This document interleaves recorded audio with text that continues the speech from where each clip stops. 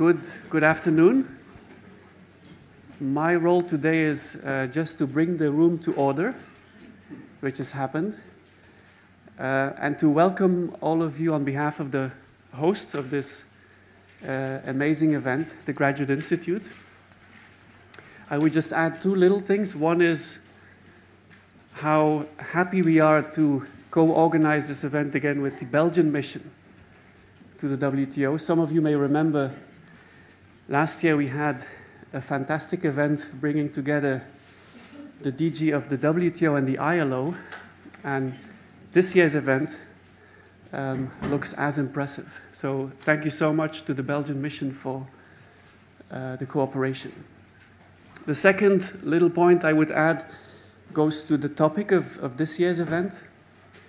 To be honest, early on we thought of calling it In Defense of Multilateralism or something like this. But we've had lots of speakers already last year speaking in defense of it, but we thought let's face reality and openly discuss the other things out there. Plurilateralism, regionalism, and let's be honest, unilateralism. So the task today is to debate the division of labor between these different levels and find a balance between getting things done on the one hand and having an open and inclusive multilateral system. Excited to have all of you here. Wednesday afternoon, 2 o'clock, a full audience. It's really impressive. I turn now to Ambassador Geert Muylle for a few words of introduction.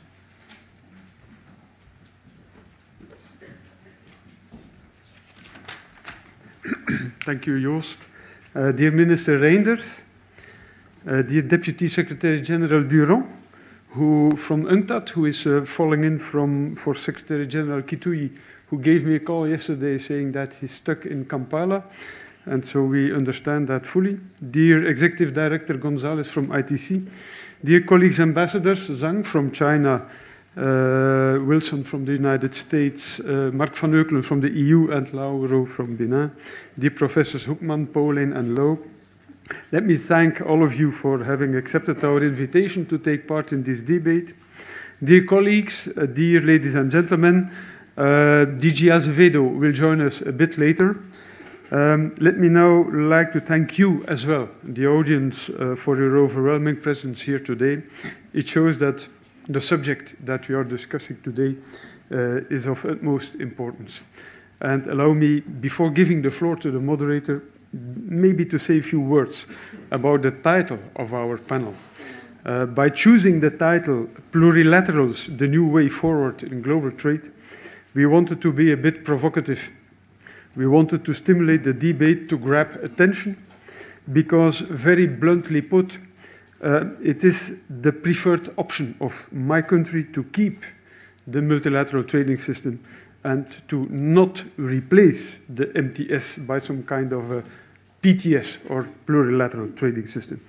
The reasons are very straightforward. I will just quote two of them. The first one is that my country is one of the most open economies in the world, and so it is just a matter of good understood interests. The second reason is that my country is a staunch supporter, ever been since the Second World War, of multilateralism. We do believe that multilateralism is the best guarantee for a peaceful and, yes, also inclusive development on a global scale. And so this is why we organize this panel debate. We do hope that it can contribute to the current thinking and maybe even to some decision-making on the way forward in global trade. So without further ado, I will give the floor now to Dr. Patrick Law, who is going to lead us through our discussions this afternoon. Thank you.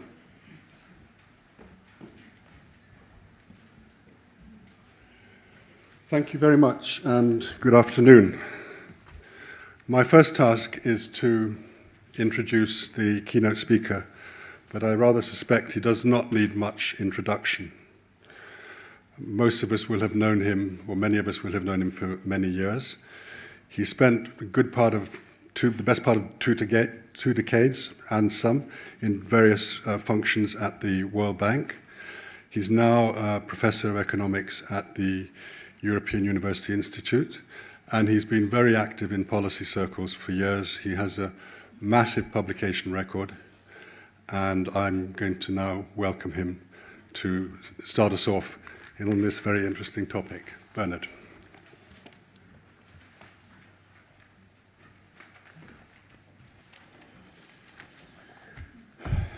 Thanks for the introduction, and I also thank you for inviting me to speak on this topic. I am Dutch, and I think we are probably even a little bit more open than Belgium is. And I am also a committed multilateralist, so I think we're not going to get too far away from the topic that was discussed here last year. That said, I think everybody in this room knows that the multilateral trading system is not exactly in very good shape, right? It is in trouble, and it is in trouble in 3 dimensions. What gets a lot of attention and what has been getting a lot of attention in the last few years is the negotiating function of the WTO, which has been essentially comatose for quite a few years now, right? That's the Doha Development Agenda.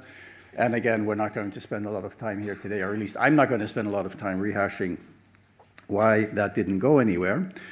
But I think it's important to reflect a little bit on that, because in trade policy circles, there has been kind of this debate that has been ongoing, sometimes explicitly, sometimes implicitly, that says essentially the negotiating process is like a bicycle, right? And if the bicycle isn't moving, then the system gets in trouble.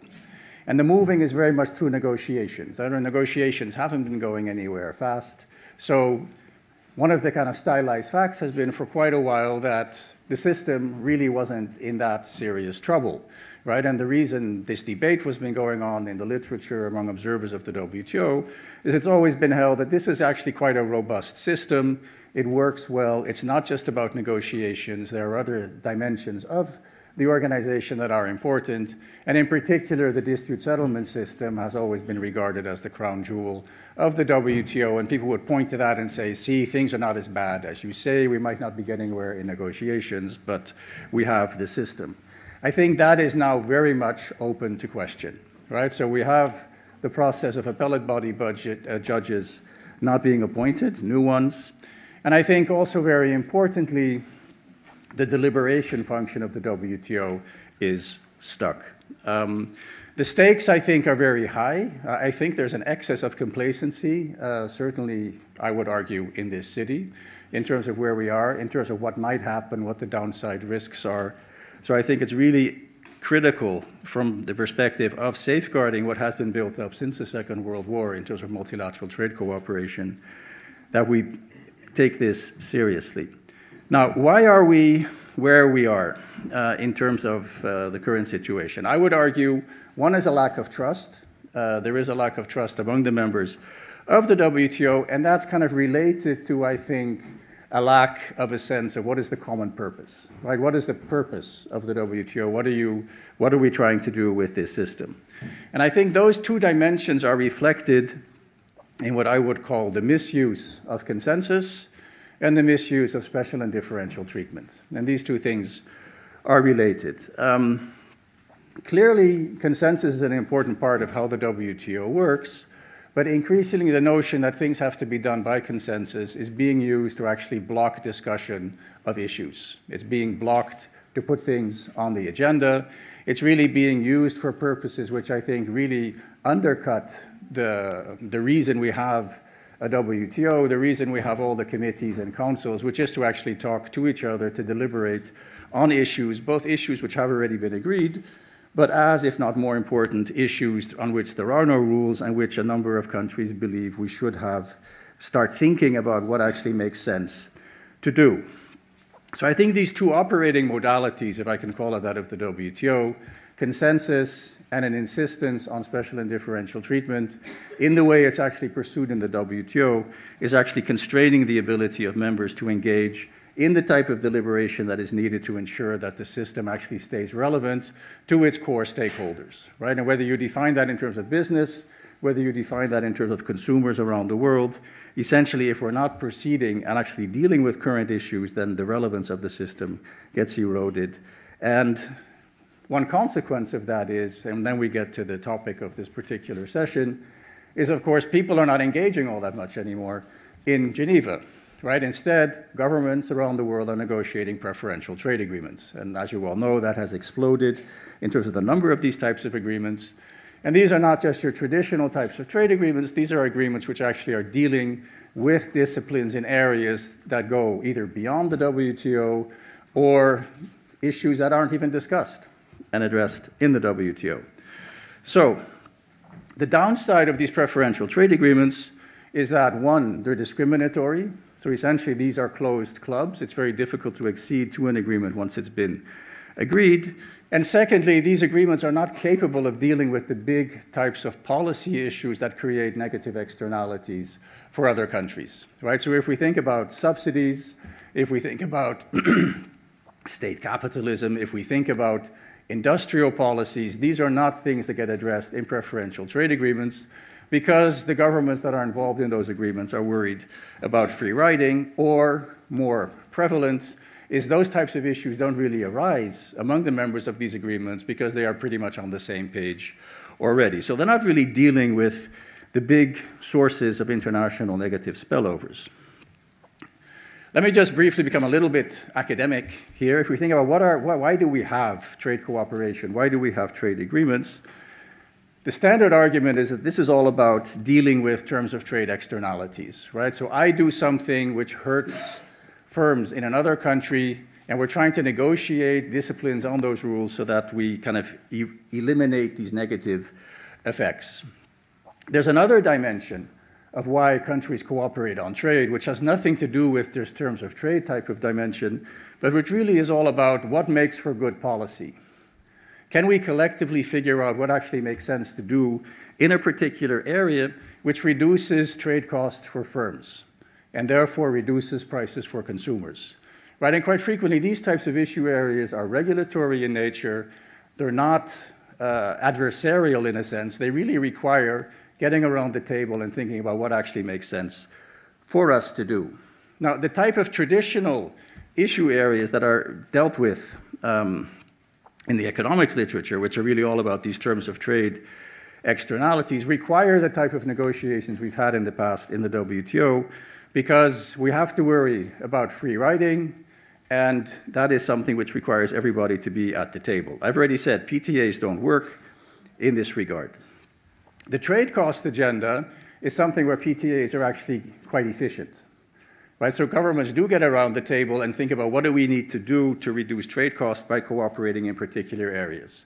Right? So partly this is the trade facilitation agenda, but to a large extent this is a regulatory agenda. I would argue, and I think just to get the discussion going, is that the WTO needs to do much more on that trade cost agenda, and that is an area where, one, we can actually pursue a lot more deliberation, and we can and should be doing that on the basis of small group interactions. You don't need everybody around the table to discuss these things. A lot of countries have different perceptions and different interests on those types of issue areas, but large numbers of countries potentially could agree on moving forward in a particular area in a way which is not going to harm the countries that are not part of that process. And that, in a sense, is what this plurilateral type of cooperation is really all about. So I would argue the WTO needs to do more on this trade cost agenda, one, because it actually matters economically, and secondly, because it will help provide some oxygen to the system. Right? And I think if we don't generate that oxygen, the institution is in danger of actually withering away. Now, what are necessary conditions to unblock this deliberative function? And what I'm going to say now reflects some of the discussions we've been having in a group that I'm part of, which is being supported by the Bertelsmann Foundation to kind of think through how would you actually make these things work. So just a few points that come out of that work.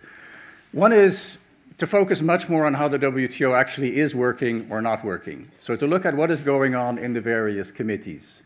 Right? And one of the things that strikes us, the members of this group, is there's very little in the way of evaluative processes in the WTO. Right? If you look at any other international organization, there are systems of evaluation in place. If you look at the OECD, for example, there are systems within the organization to actually encourage learning across the different committees. There's a sense of, are our work programs actually doing what we as governments think they should be doing? there is a process of reflection. We don't really have that in the WTO. And there are very innovative committees in the WTO, and there are committees that don't seem to be doing a whole lot. So I think there is quite a bit of scope for learning and assessing why some things are working and others are not. That can also help deal with some of these bigger issues, like the dispute about the dispute settlement mechanism. So I think if we're not talking about what those issues actually are, if we're not engaging in deliberation on these types of issues, I think, again, there's a big danger that the system becomes much relevant. Another thing that has been coming out of this group, and that relates directly to the topic we're going to be talking about this afternoon, is plurilateral cooperation and plurilateral engagement. And this is nothing new for the WTO. This is something that was standard practice in the GATT. It continues to be standard practice today, really, in the WTO, where groups of countries get together and say, let's pursue a particular agenda.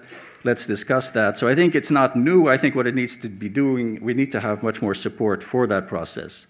I think the one element that is new is that most of the kind of plurilateral arrangements in the WTO to date have focused on tariffs. Right? So we think about the Information Technology Agreement, think about zero-for-zero types of arrangements for particular sectors. What we're talking about now, and what I would argue we need to be focusing much more on, are regulatory policies, non-tariff types of policies, and that would be indeed new for the organization. Would it be problematic to have groups of countries pursuing discussions on the substance of a particular area and potentially even agreeing to rules in a particular area? Would that be bad for the system? I would argue not. I would argue that it's actually a good thing for the trading system, both in terms of actually maintaining its relevance, but I think also because the types of issues that are likely to be feasible for that type of cooperation to take place are not going to be issues where we have large negative effects on countries that are not participating. They won't necessarily benefit, but they're not going to lose. So I think that is one of the advantages of thinking about and pursuing and supporting the type of initiatives that have already come out of MC11 by the various subgroups that have agreed to start talking about specific issues. One big advantage of this process, of course, is that it doesn't lend itself up to hold up. It doesn't lend itself up to what I would call the abuse of consensus. If you don't want to be part of that discussion, you don't need to be part of that discussion. You don't need to sign anything that comes out of these agreements, but you also can't block the countries from moving forward on those types of issue areas. So I think that's an important advantage of the plurilateral process. I've already been talking for too long, probably, but let me just come up with a few kind of necessary conditions for this process to move forward and to actually be beneficial. One, it obviously requires leadership, right? It requires countries to actually say, we want to move forward in a particular area. We want to have discussions on this. You need to figure out what other countries would join. I think we've seen that process in the run-up to Buenos Aires and in Buenos Aires. So I don't think there's a big problem there in terms of kind of having that leadership take this forward. I think much more important is we need to have processes in place that these types of initiatives don't deal with issues that really don't move the needle. Right, so I think one of the problems with the WTO has been is that business has switched off and there is a perception, nothing of particular importance to me as a CEO or to me as a member of the board of a particular company is going on in Geneva. So I think if we're going to pursue this plurilateral track, we need to deal with issues that actually will move the needle. And I think that is a challenge as to how you identify that. That obviously requires talking to business, to other stakeholders. I can come up with a list that I think would make a lot of sense, but I think it has to be a bottoms-up process. And I worry a little bit about what we've seen so far in terms of the types of issues that are being put forward, is that there might be a bit too much of the top-down approach in terms of what are these issues. So it's coming from international organizations as opposed to business, for example. So that's a source of worry. A third necessary condition is this has to be completely open and transparent. And I think that means there has to be a very active role for the WTO Secretariat in this process, because they are best placed to actually know what is going on, to disseminate information to members who are not necessarily going to be part of these groups. I think there are lessons to be learned from the TISA experience, the Trade and Services Agreement negotiations, where the Secretariat was deliberately kept outside the room, and I think that was a huge mistake. You need to have at least people there who can actually explain to others what is going on. One reason that was done is because TISA was at least supposed to be in part a market access negotiation. I think many of the plurilateral areas are not going to be market access related, so that constraint really disappears. Fourth and finally, I think they have to be inclusive. And I think here, again, there's been a big backlash against trade agreements, partly because those trade agreements tend to be secretive. You don't really know what is going on. They're black boxes. I think the type of issues that are going to be amenable to plurilateral cooperation don't require secrecy and in fact shouldn't be secret, because I think you really need to have inputs from the people who are engaged with those types of issues. So that would be a final criteria. Final point. I've been writing with Petros Mavroidis, who is a lawyer, in terms of both how you would design these plurilateral cooperations, whether you can actually do this in terms of actually appending agreements that get negotiated into your schedules. So I've been an advocate for this for a while in terms of pushing this agenda forward, but I would also stress that this is not a panacea, right? This is not a mechanism which is going to get the US to agree with China on subsidies. So there are a number of these issues there which are very difficult to deal with, which you're never going to get done through a plurilateral process.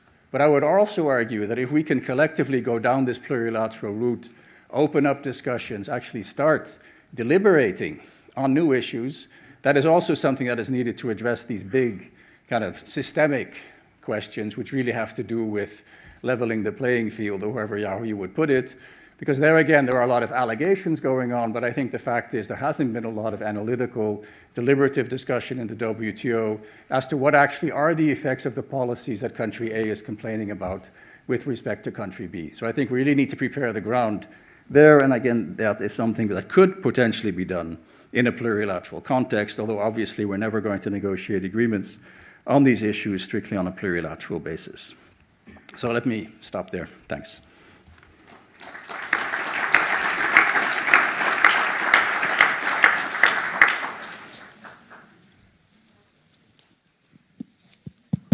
Thank you, Bernard, very much. As we would expect, plenty of substance, plenty of food for thought, and a useful contextualization, I think, of what we're going to discuss now.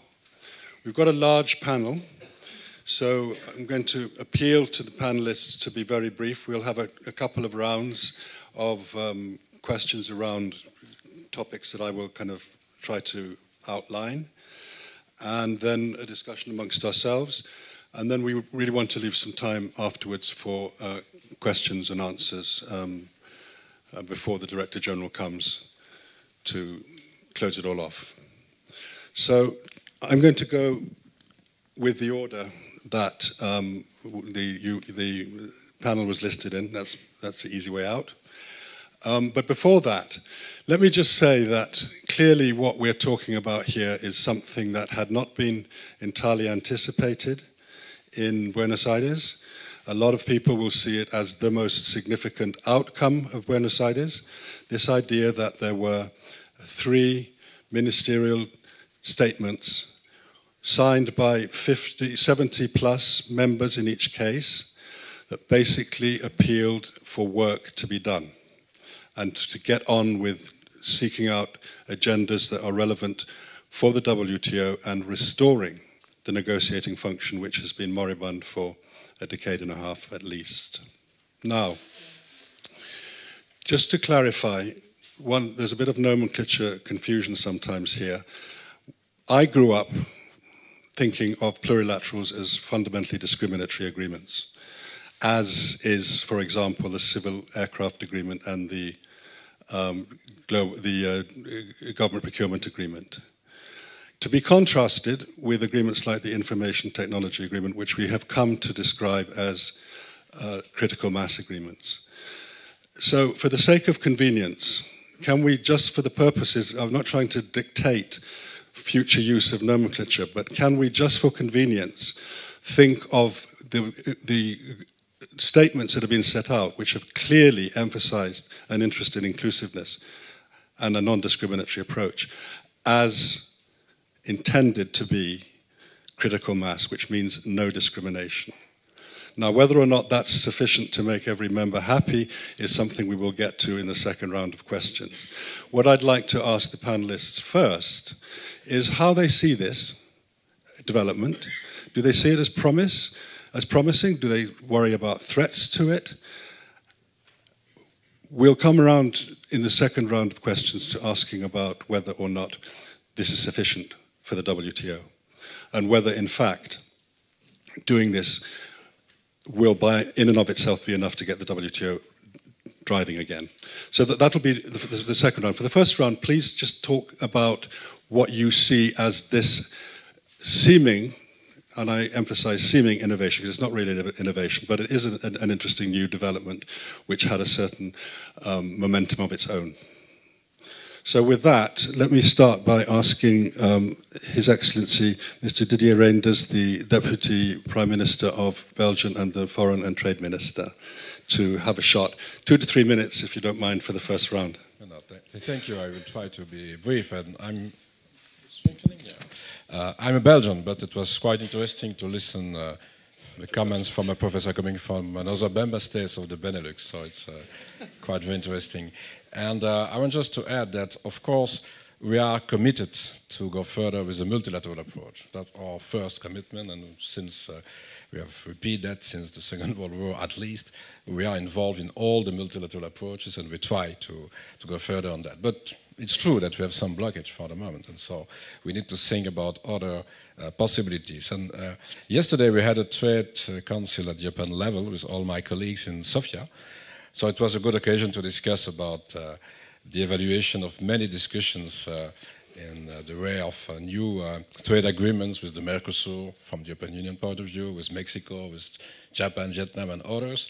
But it was so interesting to discuss about the way forward after Buenos Aires.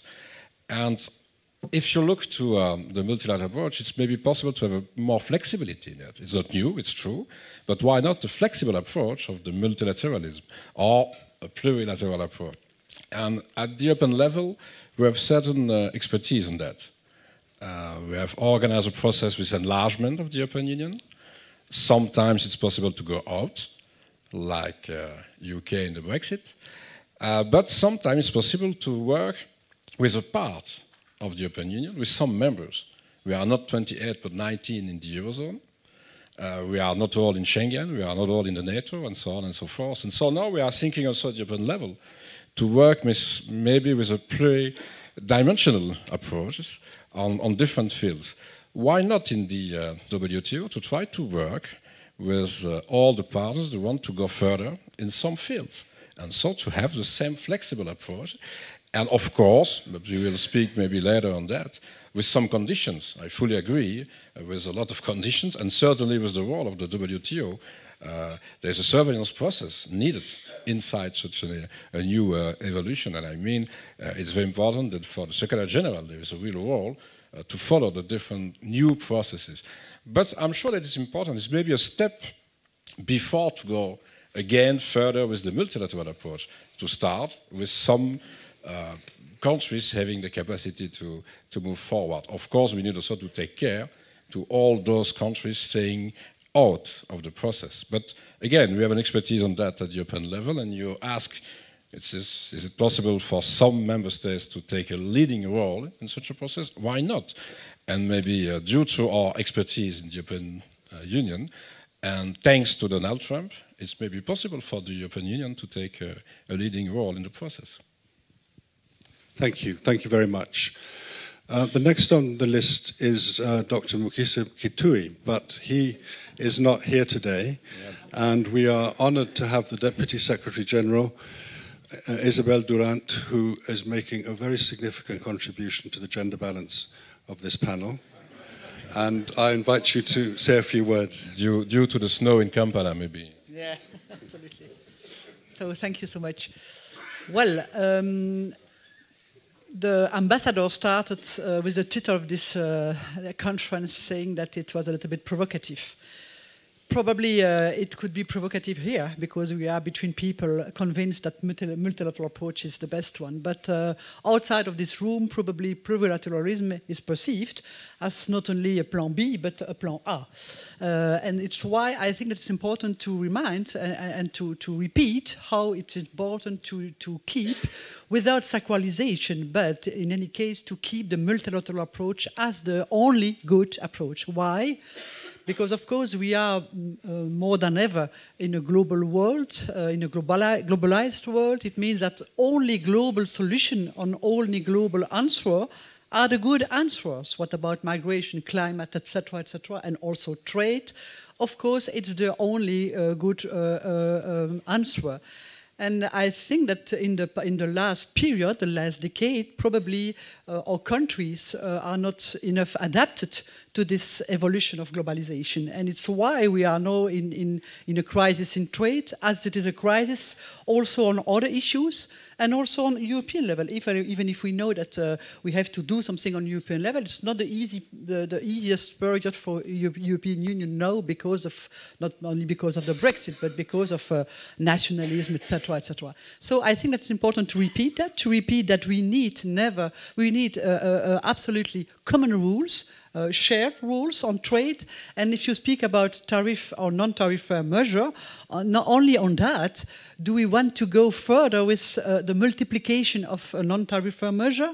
In UNCTAD, we have a database with all those non-tariff measures. It's crazy. How could you help, and Madame Arantxa Gonzalez knows that very well also, when you have a new SME starting, how could you prepare this SME with all the rules that she will meet in all the countries when she wants to start with exportation? It's crazy. Do we want more than that? No.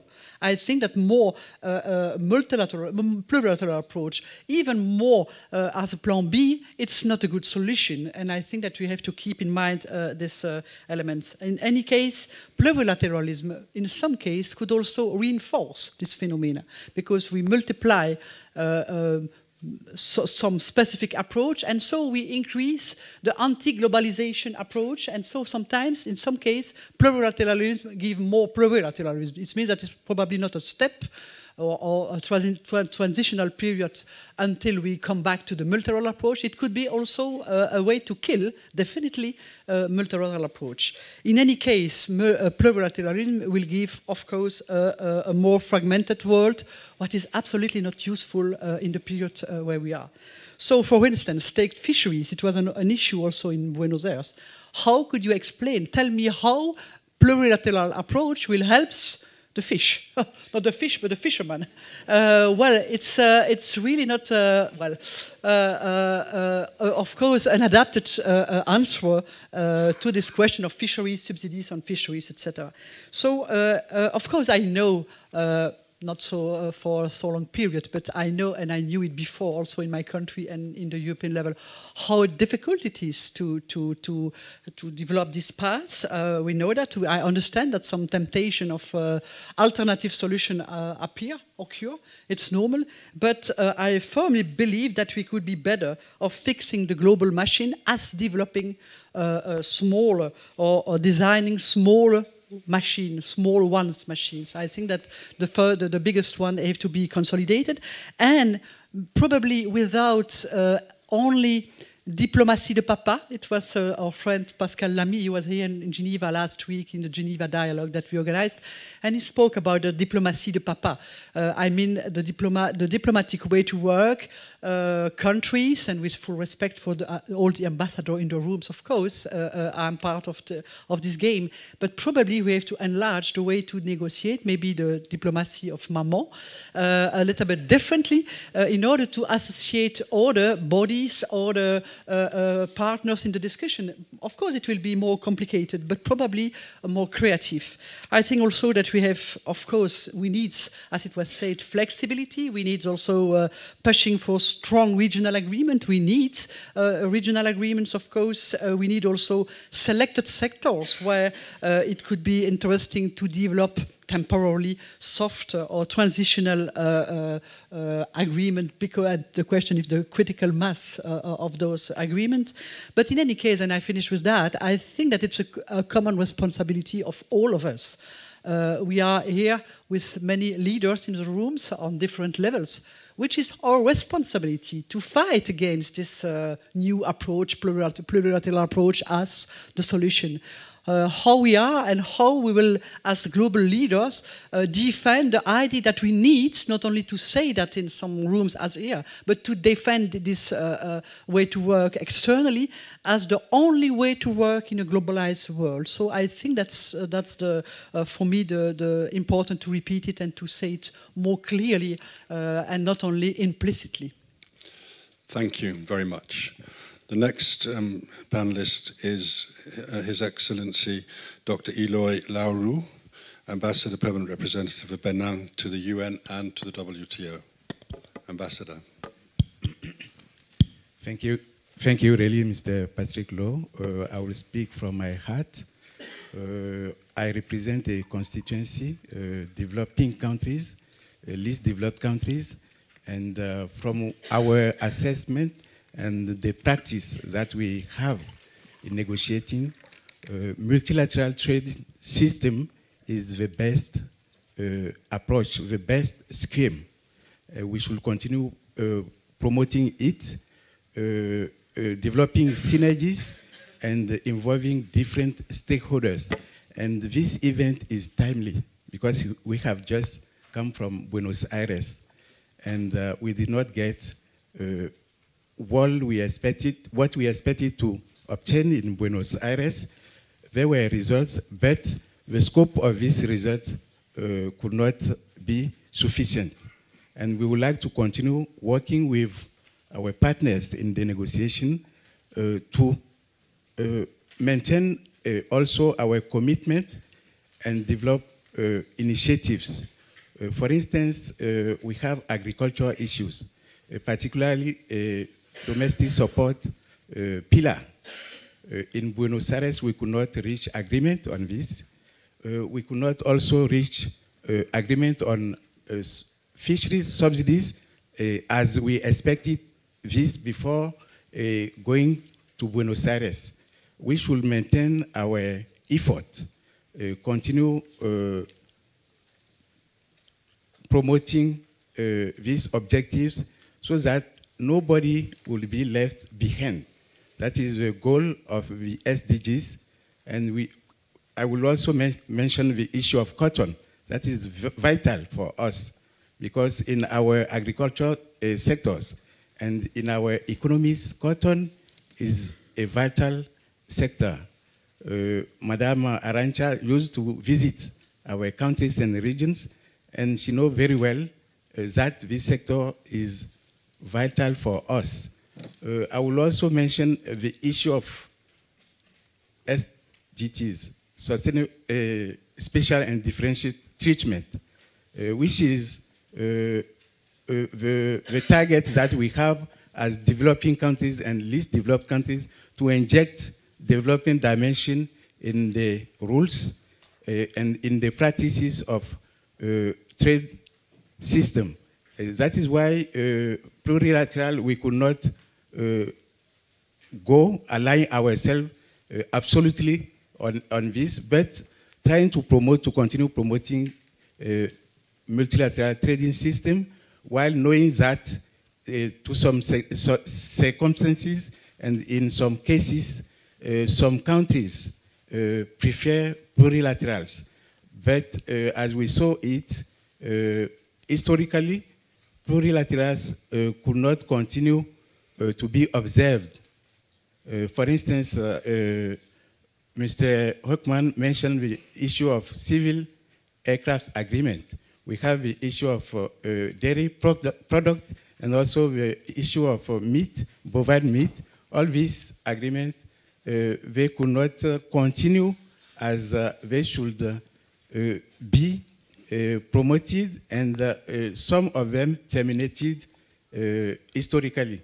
And they have been inserted in agricultural negotiation and issues sanitary and phytosanitary discussions.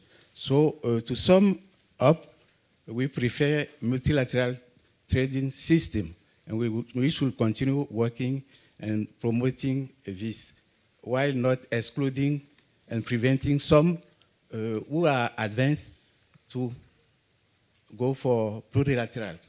The system is a consensus-based and rule-based system which will keep within this framework. I thank you. Thank you very much. His Excellency Mr. Marc Vanheukelen is the Ambassador and Permanent Representative for the EU at the WTO. Patrick, many thanks, and also thanks to Ben for the very useful introduction. I have 2 minutes, and I'm going to make 5 points. You're going to do what? First, the political situation we're currently in WTO should give rise to the following maxim. No one can impose anything on anyone, but at the same time, no one should stop members from discussing matters and starting negotiations on a less than multilateral basis. That should be the political precept on which we work, given the current stalemate. As Deputy Prime Minister Reynders said, I mean, in the European Union, we're pretty comfortable with this notion of a subset of members moving forward. In the European Union, we typically call that variable geometry. We prefer to call this, in the WTO context, flexible multilateralism. Second point, plurilaterals may be seen as a new way forward, but they are by no means new. Those of you who have some notion of the history of the Tokyo round, which ran from 73 to 79 now, many of you were not even born, but look at what happened during the negotiations of the Tokyo round. You then had the voluntary codes. The voluntary codes on things that later on became multilateral. Subsidies, anti-dumping, countervailing measures, TBT, all were voluntary Tokyo codes, which were then multilateralized through the Uruguay round. So this is nothing new. It is a way forward that has been tried and tested. 3, as Patrick was saying, semantics are a very important enemy in the debate. We need to know what we're talking about. What we have in mind in the European Union is what Patrick called critical mass agreements, not exclusive plurilaterals like GPA or like aviation, but more like ITA or the one that hasn't delivered yet, EGA, but it could be on many other subjects. Of course, what then is important is critical mass. This can only fly when you have a critical mass. And a critical mass is not only about numbers of members, it is about economic weight of members. 4th point. For such a plurilateral system to work, the rules that will be agreed upon in this context have to be enforceable through the dispute settlement system of the WTO. They have to be enforceable, and we have to make sure that the rules we agree to are interpreted and applied in a way that do not lead to a deviation with the multilateral rules of the WTO. Therefore, it's important that they are embedded in the dispute settlement system. Finally, would this be applicable to any subject? No. No. Fisheries subsidies, agricultural subsidies, clearly these are multilateral subjects, and we have to keep on working on that track. There are plenty of subjects that lend themselves to this notion of variable geometry. Thank you. Thank you. Thank you very much. It's now for His Excellency Ambassador Xiangchen Zhang. Is that more or less? Yes. Thank you. Thank you. Ambassador of Diplomatic of China for WTO. Thank you. Thank you, Patrick. First of all, I would like to make it clear that I'm a fundamentalist of multilateralism. Having said that, I have no objection to like-minded members' discussion on new issues and certain conditions. Bernard has just elaborated those conditions. We have the common responsibility to maintain and strengthen the functioning of the multilateral trading system. Only when the multilateral trading system is strong and robust, will the plurilateral approach play positive and supplementary role. With regard to the new issues that the business community are concerning, for example, e-commerce and investment facilitation, of course, WTO should discuss. Otherwise, this organization will be losing its relevance. In cases when some members are not ready, while some members are ready, of course, latter can start first. It's to lead by example and say, look, that's what we want to do. Do you want to have another thought? So for the like-minded members, they should not exert pressure on other members who are not ready to participate. Rather, there's a readiness to welcome others to participate at any time without any condition. And welcoming them and waiting for them to say, okay, let's study the multilateral discussion in the WTO. Thank you. Thank you very much. It's now Arantxa Gonzalez, Executive Secretary of ITC, former WTO. Thank you, Patrick. Former formidable boss. Go ahead. It's very cold outside and you've been promised a hot debate. So let me be a bit provocative. First, I will start with what we've already heard. Plurilaterals are not a new feature of the WTO. The question today is, what is it that these plurilaterals are meant to fix? So what's the problem? To which plurilaterals is the answer? I think it's fair to ask that question. So let me take 2 steps back. If I go over the 2 minutes, you discount this from my second round, Patrick. Get to a second round. So, 2 steps back.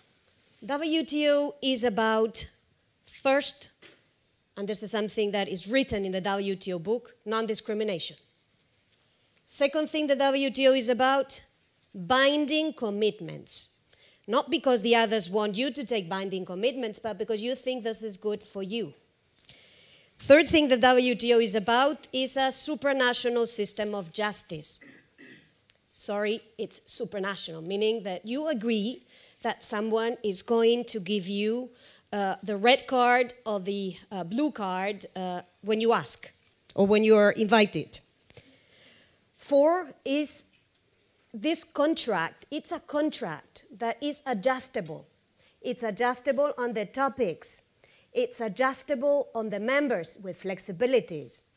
And it's also adjustable if you don't like the results of this supranational system of justice. You go back and you can redraft this contract. It's your responsibility.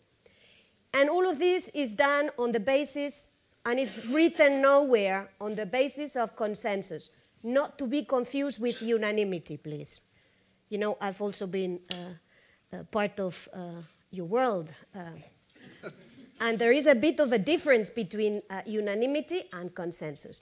Consensus is there because what you try to do is create a legitimacy for a system that is a supranational system. So you need an extra layer of, let's say, legitimacy. Now, what's the problem today that we are meant to fix? Let me just enumerate some of what elements that I see as problems. 1, some members are questioning the principle of binding commitments. They say they want to have more space for domestic policies, and therefore they don't like to take constraints in the WTO. And let me tell you, if we are to be honest, that this is as much in the south as it is in the north. Second, we are hearing questioning of the supranational system of justice. Some like it when they win, but not when they lose. That's natural. As a football fan, I know that this is is bound to happen, but it's a bit of a problem for the system. Some are questioning the principle of consensus. And finally, some are even thinking that they would be better off outside than inside. This is the kind of problem this system has today. And by the way, this is not the only multilateral system that is facing this kind of answers, this kind of questioning. So, can plurilaterals be an answer to this problem? My answer, it can provide a partial answer if. Capital can, capital partial, capital if. So, the rest for the second round. Thank you very much. And now, Mr. Chris Wilson, Deputy Ambassador for the United States. Thanks very much, and thanks for including me in the discussion. I have a hard time saying no to Belgians, so happy to be here. Before I get to the question, I do just want to stipulate that I think we do lose sight on this question of the brokenness of the negotiating function in the WTO. We lose sight of the fact that we have some very big and very recent accomplishments. Within the last 4 years, a new multilateral agreement in the Trade Facilitation Agreement, and an immensely commercially consequential expansion of the Information Technology Agreement, a plurilateral agreement, applied on a most favored nation basis. So we're all preoccupied with having come off of a ministerial conference that was disappointing to many, but I think sometimes that means we lose sight of some fairly big and fairly recent accomplishments that we have in our negotiating work. On the question that's been posed, the perspective of the United States is one of optimism about the direction that Buenos Aires provided us with in terms of being able to experiment with these processes reflected in the joint statements. This is a welcome initiative from our perspective, but as others have said, it's also our perspective that the utility and the appropriateness of plurilaterals will need to be considered very much on a situational basis and on a substance-driven basis going forward. Plurilateral rulemaking is likely to be much more appropriate and workable in some areas than in others. Fisheries subsidies and agriculture have been mentioned, and we certainly agree with those comments. So the bottom line from our perspective is, it depends.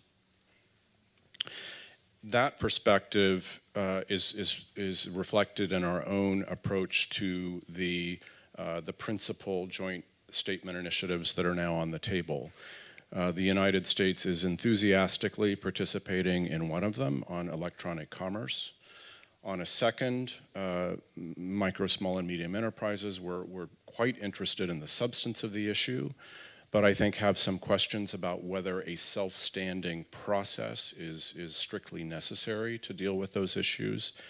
And with respect to a third, investment facilitation, we're more openly skeptical at this point. So again, there's a spectrum in terms of our perspective on the processes that are currently on the table.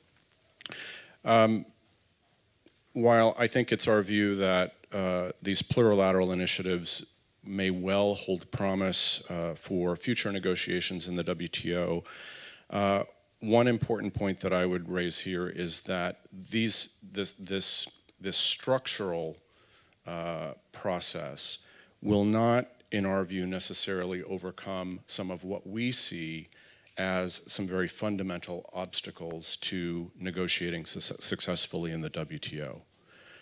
The mere fact of doing something plurilaterally rather than multilaterally won't necessarily fix some of the problems that need attention at a more fundamental level.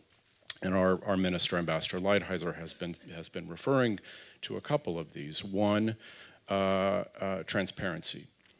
Even in a plurilateral context, it's going to be extremely important for us to know what's going on. What are the other participants in that process doing? And so here, the issue that we've been raising about the broken nature of our information sharing processes in the WTO, particularly through the notification obligations, is just as relevant in a plurilateral context as it is in a multilateral context for us. Same applies to this extremely difficult issue of differentiation. I think it's probably a common view on this panel that we should be promoting the broadest possible participation in any plurilateral initiatives on the part of both developed and developing country members of the WTO. But that means that we are going to have to grapple with this question of seeing contributions that are commensurate with the ability and influence of each individual participant in these processes. So again, a point that is as relevant in a plurilateral context as it is multilaterally. Final point, and this has been raised by others. There are a lot of unanswered questions in this field on practical and legal questions. What are or should be the limits of MFN application, of trade liberalizing rules negotiated plurilaterally? To what extent do we or do we not tie plurilateral disciplines to the dispute settlement mechanisms of the WTO? Very big, complicated, important issues. I think it's our perspective, though, that we don't necessarily need to get ourselves tied totally into knots on some of these questions at this stage, and these processes will need to see how the substance begins to evolve, and then hopefully some of these answers will become clearer. Well, thank you very much. A certain amount of agreement on the panel, but I wouldn't say it was, there were certainly differences in emphases, and I wouldn't say that there's complete agreement, and maybe we could just explore a little bit more of that. But what we definitely see everyone agreeing with here is that the multilateral trading system has primary place. It is important. Nothing should be done to compromise that. So then we start to get to some of the differences. But before that, clearly, I think everyone would probably agree on this panel that when you talk about the so-called plurilaterals, I want to say something more about that in a minute, but these so-called plurilaterals, whether this is a good way to go will depend on a number of things. It'll depend on the topic, it'll depend on atmospherics, it'll depend on whether or not there is a willingness to accommodate interests of every potential party to these agreements, because of course one of the things that must be of concern to some of the smaller participants in the WTO is that they won't necessarily be resourced well enough to make sure that what is happening and what is agreed is going to coincide with their interests, even if there's nothing discriminatory about it. There may come a day when they would like to be part of it, and it may have been made more difficult by the direction which it has gone. That's a possibility. But I think there's one question which doesn't seem to be entirely clear from what everybody has said. When talking about plurilaterals, people have been, some of the panel have been contrasting them to the multilateral trading system. And I'm wondering whether that actually makes sense in terms of what the intention of these ministerial statements is. There is every intent that they should be open to everybody. Does that mean that they are in some way going to be intrinsically discriminatory and exclusive? The answer has to be no. Obviously, caution there that this doesn't occur. But it seems to me that what a lot of you are referring to as plurilateral is simply a process. It's a process. It's not, you're not making the rules. The rules will have to be agreed by whatever decision-making process the WTO requires, which is consensus. So having these conversations, is this in what sense would this be considered some kind of threat or some kind of undesirable assault on the multilateral trading system? And I'm afraid I would like just to ask you, Isabel, about that, because I detected perhaps a sense that in what you said, there was something intrinsically undesirable about going down this road because it would have a deleterious effect on multilateral trading system. But if we take the example of the three joint statements in Buenos Aires about investment facilitation, e-commerce, and MSMEs, Of course, it's not nothing. More than 70 delegation and ministers signed those declarations. So I don't say that it's not useful to do that. The problem is the two-track process. A track with, well, starting with joint declaration or first steps, and a second track which have to stay the multilateral track. If you speak about e-commerce, for example, I know that very well because UNCTAD is really experienced in the supporting of e-readiness assessment on all the countries. How could you discuss on the same level between countries, one with more or less 80% of the population buying by internet, Amazon and other, and for other countries, only 5% people using this e-commerce strategy as well. It's really difficult to be on the same level in order to discuss on that. So it's why I continue to think that we need absolutely to reinforce the negotiators, the information, the training for the negotiators, the capacity to know what it is. When you speak about e-commerce, it's not only having a mobile phone, it's which law you have to have on privacy, which law you have to have on data, how do you organize the electronic signature, etc., etc. So it asks a lot of things, and to do that, I think that WTO is not alone in the world, especially in Geneva. Other organizations, ILO, UNCTAD, or others, could help in order to build or to try to have a consensus. And probably some consensus which would be really difficult to achieve in the WTO place for some reasons, because sometimes confidence is not enough present, or sometimes bad experience before. Some consensus could be built in other places, and with a better coordination and organization between the different organizations in Geneva related to trade in the large sense of the word, and not only trade as trade concretely. We could help to prepare or to have some better training, better accompanying for people, for negotiators, for countries, and especially the countries which are not willing to do further. Why do they want to do? They don't want to go further, but because they are not ready. They don't have enough information. They are feeling that they will lose and not win. So it was said. So it's why we have also to work on the reinforcement of all the weak or the player with not enough information or capacity to be willing. Because to be willing asks to have enough capacity to negotiate with the other in a better position, even if there is no discrimination principle. Of course, we know that there is, on the beginning, some discrimination between the different people. What about the level of information, the level of capacity, and the level of willing, depending on the level of capacity and the level of information? But not legally enforced discrimination. Yeah, no, of course. So there are plenty of flanking actions that can be taken, but this doesn't argue that if you don't have everyone on board, you shouldn't do anything at all. No, I think that sometimes you don't have to wait to have everybody on board, otherwise you will never achieve anything, of course. But you have to keep in mind and to work on two tracks, and the track, the plurilateral track, have to be accompanied directly and in parallel with the other track. Otherwise, you will multiply, as it is the case today, and if it is more than today, it will be completely unmanageable. Yeah, that's what we want to discuss in the next round. Does anyone else want to add anything to what their fellow panelists have said? Yeah, thank you, Patrick. I tend to agree that plurilateral is a process. Our objective is to establish multilateral rules. And as my friend Marc just said, no one can stop like-minded members to discuss new issues.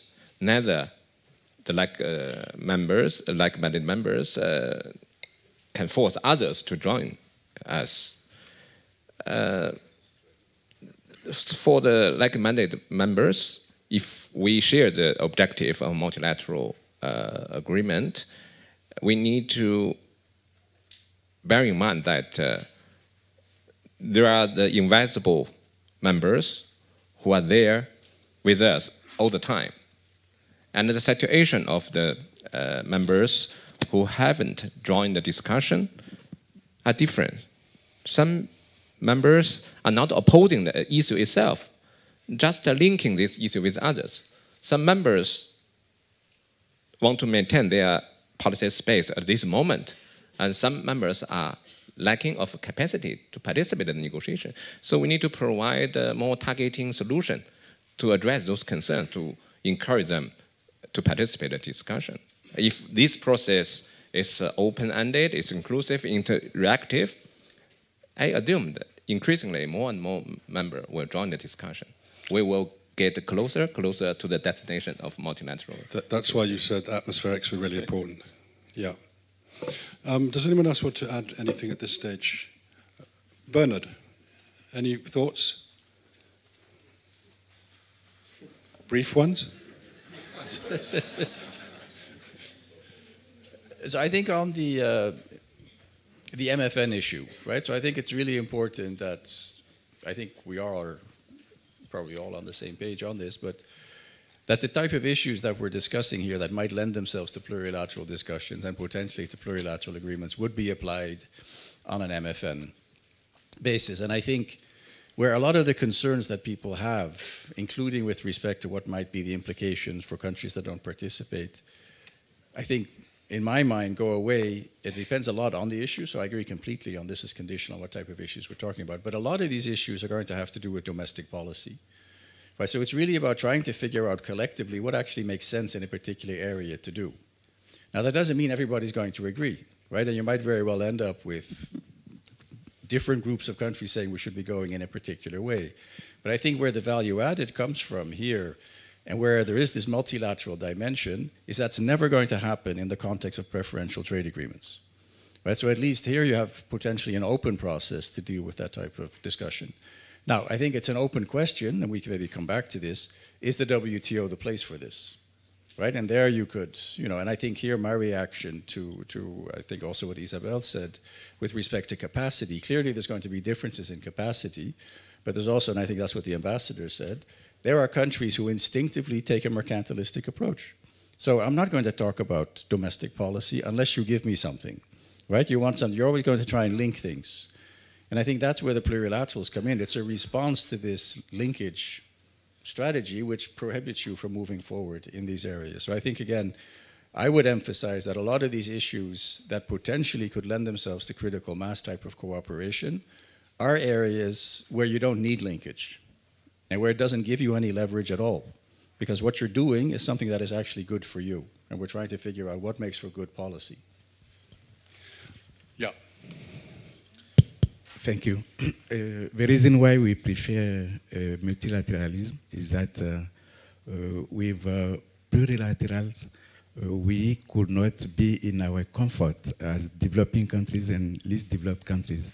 With MTS, we can secure flexibility, policy space, and this is important. We know that critical mass is something that is pivotal in plurilaterals. But when we developing countries, least developed countries, as these, we are pushing for having results in MTS. That is because immediately we could not be at our ease in plurilaterals. So we will urge the others that they work with us, they recommit themselves so that we could harvest results in the areas that they think that they could promote within plurilaterals. Let us try and look at the scopes of these issues and develop synergies, be confident that while working together in the different constituencies and in the different groupings, we can have results.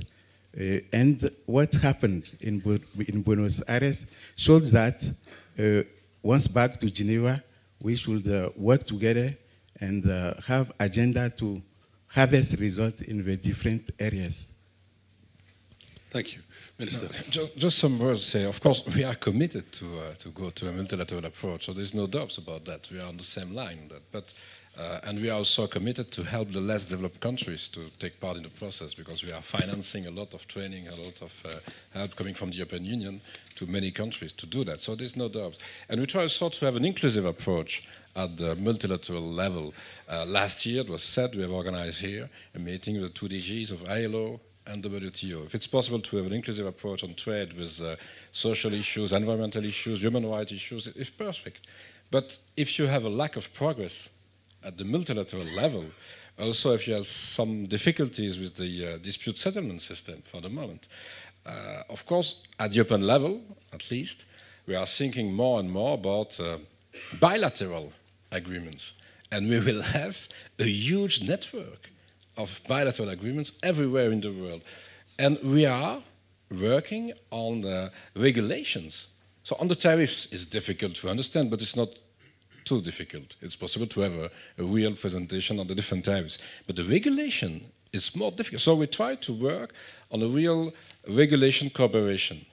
And in between those very difficult network of bilateral agreements and a multilateral approach, is it not needed to let some member states of the WTO going further?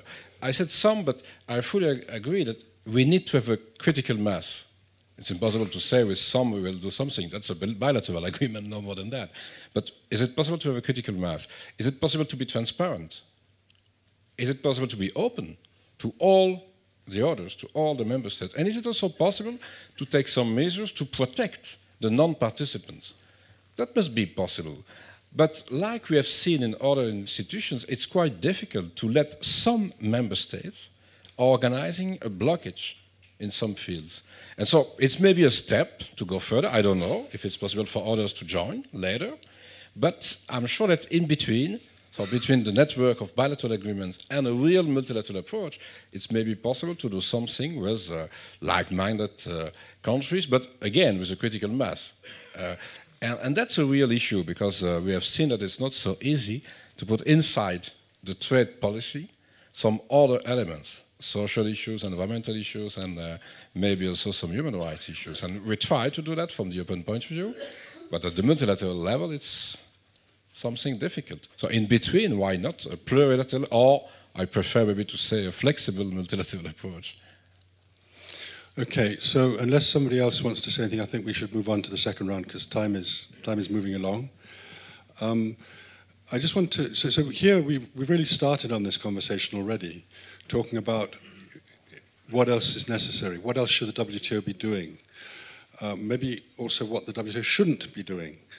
And is it necessary that there is a range of other activities that the WTO has either been involved in the past or hasn't even thought of, which are necessary to sustain a situation which is made sufficiently flexible by an approach that allows a group of members to explore, investigate, consider, debate, and make sure that that whole process is transparent and is open. Is that a possibility? I just want to, when I was in the Secretariat, we always used to, we didn't have opinions, we didn't have views, we certainly didn't contradict ambassadors.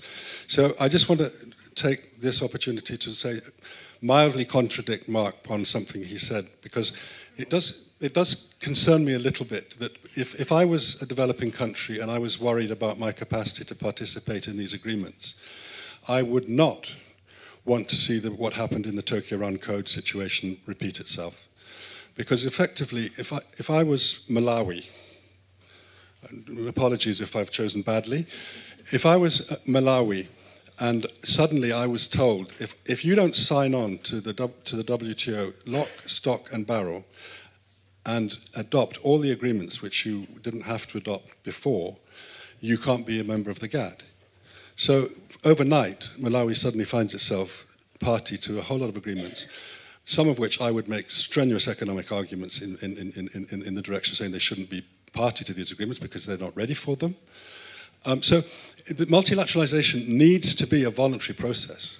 And I think that was not what happened with the Uruguay round, and I think that was a historical mistake on the part of the multilateral trading system, some of the consequences of which we're still trying to work through.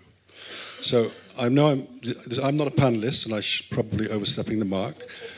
But I do think that we need to give serious consideration to issues that have been alluded to already in relation to what else do we need. So this time, let's just go straight across starting with Ambassador Laourou.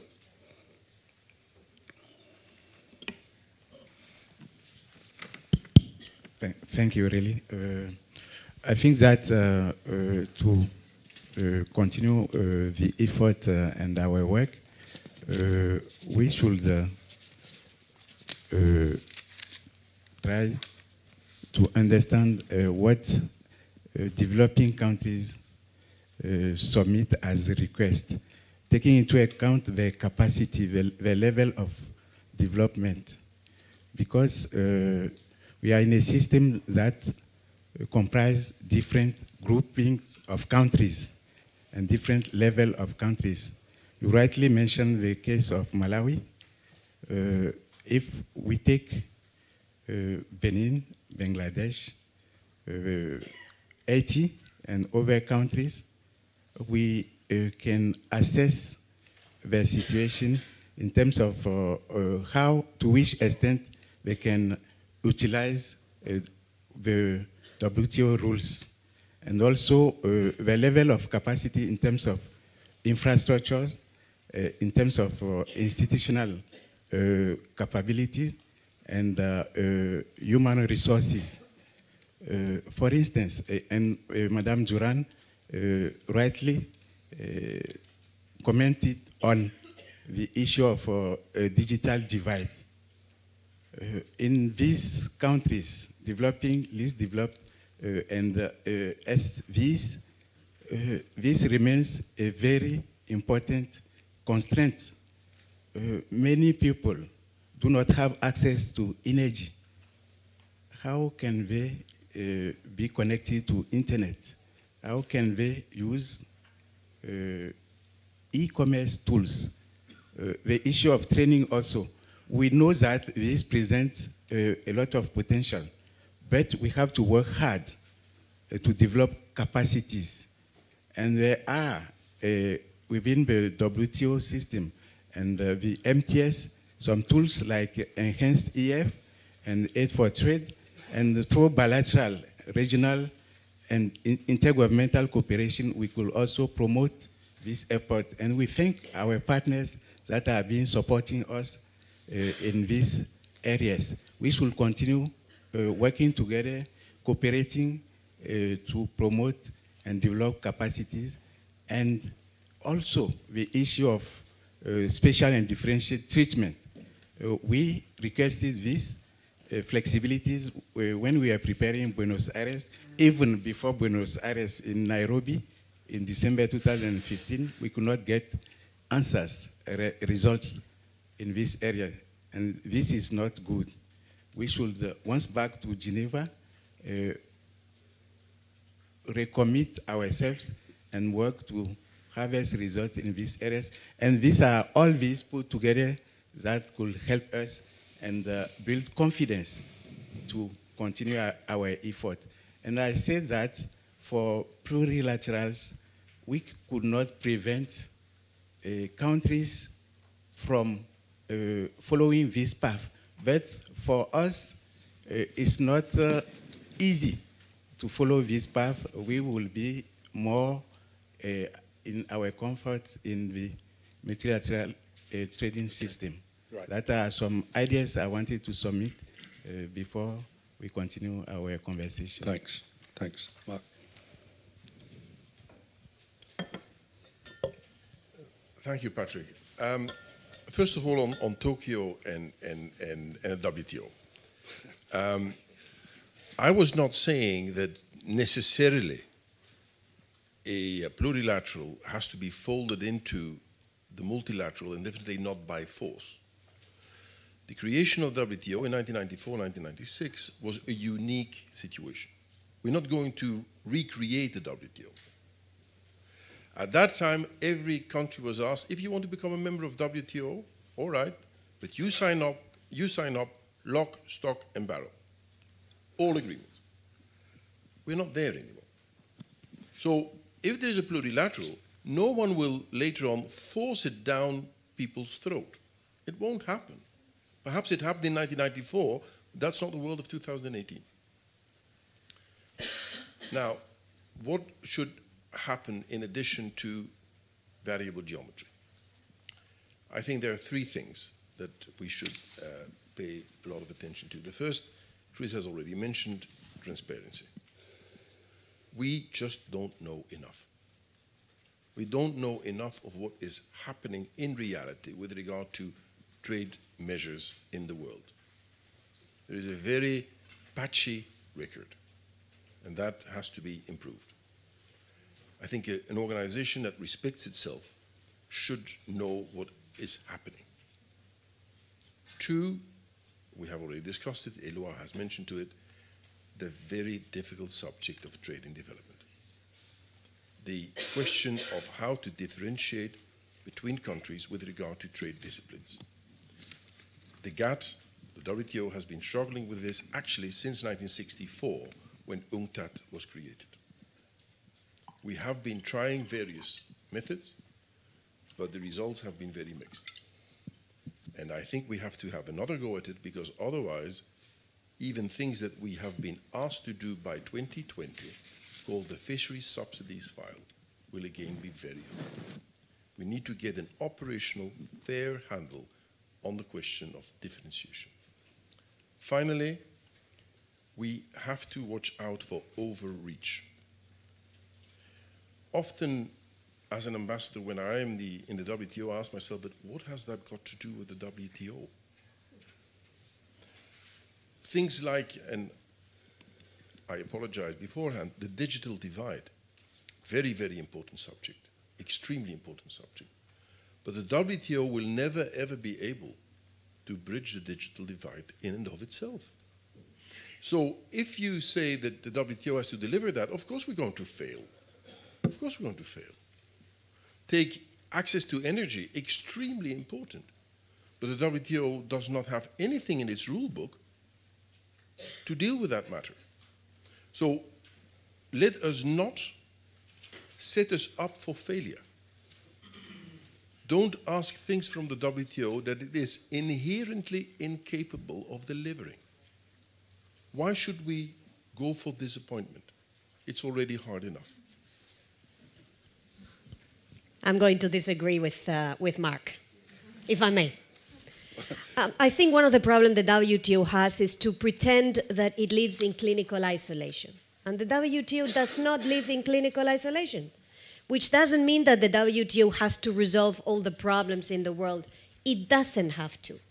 But the WTO today lacks a space where the interface between trade rules and disciplines will be discussed with the intersection between those rules and disciplines and other areas of international life. It's called the deliberative space of the WTO. It exists formally for relations with the bank and the fund. It's called the coherence agenda. But the world doesn't stop at macroeconomic issues. There is no way today you can talk about trade and not talk about climate change. There's no way you can talk about trade and not think in broader environmental terms, or in broader inclusiveness issues, or about energy, or about, and the list goes on. Now, it does not mean that the WTO will have to do rules on all these issues. It doesn't have to. It doesn't have to, not even UNCTAD, certainly not the ITC. But it needs to take into account that all these things exist and they are part of an ecosystem. And this is why, frankly, to be quite honest with you, we decided to sponsor this declaration on women and trade for the Buenos Aires Ministerial Declaration. Not because the WTO is going to create special rules for women's economic empowerment, but if I look at the figures, only 1 in 5 exporting companies are women-owned, despite the fact that women-owned businesses represent 50% of businesses in any country. So the fair question is to say, what is wrong? Now, again, you have to amplify the space for dialogue over intersection between WTO and other areas. You did it with labor. Great. but there are many other areas. And until and unless you do that, it's going to be very difficult to create rules on electronic commerce, for example. Now, to electronic commerce. I think we haven't spoken, in my view, in honest terms here. The choice today in electronic commerce is not between plurilateral or multilateral. The choice is between plurilaterals outside the WTO, in mega regionals, or plurilaterals within the WTO. So go and read the TPP, Trans-Pacific. It's been rebaptized now. I don't know, David, maybe you tell me the right name. But there are, okay. In this agreement, there is 36 pages on electronic commerce, on issues ranging from electronic signatures to consumer protection, data flows, and the rest. So here's a standard. That will become the standard, absent this being discussed and appropriated by the rest of the WTO membership. Now, this is the product, in my view, of I don't discuss this if you don't discuss this. And it is fair to discuss electronic commerce. It is also fair to discuss agricultural subsidies. It is also fair to discuss cotton subsidies. It is also fair to discuss services, and the list goes on. Sorry. No, just to say further that I fully agree that we need to discuss on all those issues inside the WTO and not just with bilateral agreements on trade. The second element, of course, we are very open to see how it's possible to have a better collaboration, to have an inclusive policy with other organizations. So I will come back. We have organized last year a meeting with ILO. Maybe it's possible to do the job with other organizations in the future and other partners. But I want to go back to your question about was it possible and what do we need to do? First, not to repeat again, but transparency, it's also at all the levels. Not only for the discussions inside the WTO, multilateral or plurilateral, but also in the bilateral negotiations. At the European level, it was very strange. We have asked with the Commission, with the support of the Commission in some member states, to organize the transparency. It was refused during many years by some other member states. And so if we want to go further with the real transparency, it's first a question to the member states to be able to manage that. And it's very important because it's also very important to try to, with the support of a very large segment of the population about the trade policy. The second element is the surveillance. I've said that briefly in my first intervention, but if we have a multilateral approach, maybe some plurilateral approach, and also a lot of bilateral agreements, it's important that the WTO has a capacity to organize a certain level of surveillance about the processes, to be sure that it's in line with the rules, and to be sure that it's possible to consider that as some steps to a multilateral approach at the end, and not just in different ways on the different part of the world. And then I want also to say that it's quite difficult to understand why it's so in contradiction now. Why there are so many contradictions now about the dispute settlement system, because it's a key element of the WTO. If you agree on some rules, you need to have a place to discuss about your disputes. And there it's maybe time to have a sort of creativity about that, because we are staying with the actual situation, and we will have in some times a real difficulty on that. Or it's maybe time to think about some form of arbitration or other kind of solutions to stay in a system where it's possible to have an agreement, to have some rules, and then to apply the rules, and if there's a conflict, to go to a dispute settlement system. And for the moment, we are afraid about the actual situation. If we have a blockage, and we are just staying on such a blockage, it will be very difficult to go further. So I'm sure so that the third element after transparency as a real surveillance role for the WTO is to think about new form of dispute settlement if it's impossible to go back to the actual mechanism. Well, to add in the debate, first, Arantxa said a little bit differently what I said about the interconnected question of course, all the questions are directly connected, and it's impossible to cut trade of all the other consideration about environment, climate, migration, etc., etc. Why is it like that in the trade system? Why do we have to maybe to include in bilateral agreement environmental, social or other consideration? It's because it's difficult to have agreement on that in other places. It's why probably the bilateral agreement could become really a way to do different things as trade, but developing a human rights condition, environmental condition. It's normal, it's like that. It's also because a crisis on global discussion on global level is so difficult on all the other issues, human rights, etc., etc. Second things, the critical mass for the topics which some agreement could take place. Who decides the topic? Of course, it's a critical mass, yes, the economic weight or the number of countries. But it means that automatically other countries or other topics are not, of course, taken into account or are left behind. And it's why this system, of course, organizes the repetition automatically of order or exclusion or feeling of exclusion, because who determine the topic where an agreement could take place? It's only the people around the table. And those who are not around the table, maybe who decide that? So it's really a system very vicious, because we don't know who decides the topic, who decides which is the kind of critical mass. Only economic weight, steel, I don't know which products, or fisheries, that's multilateral, we agreed on that. But on other issues, who decide that? Where is it decided? So what about transparency? It's maybe not the best system. And what about the system?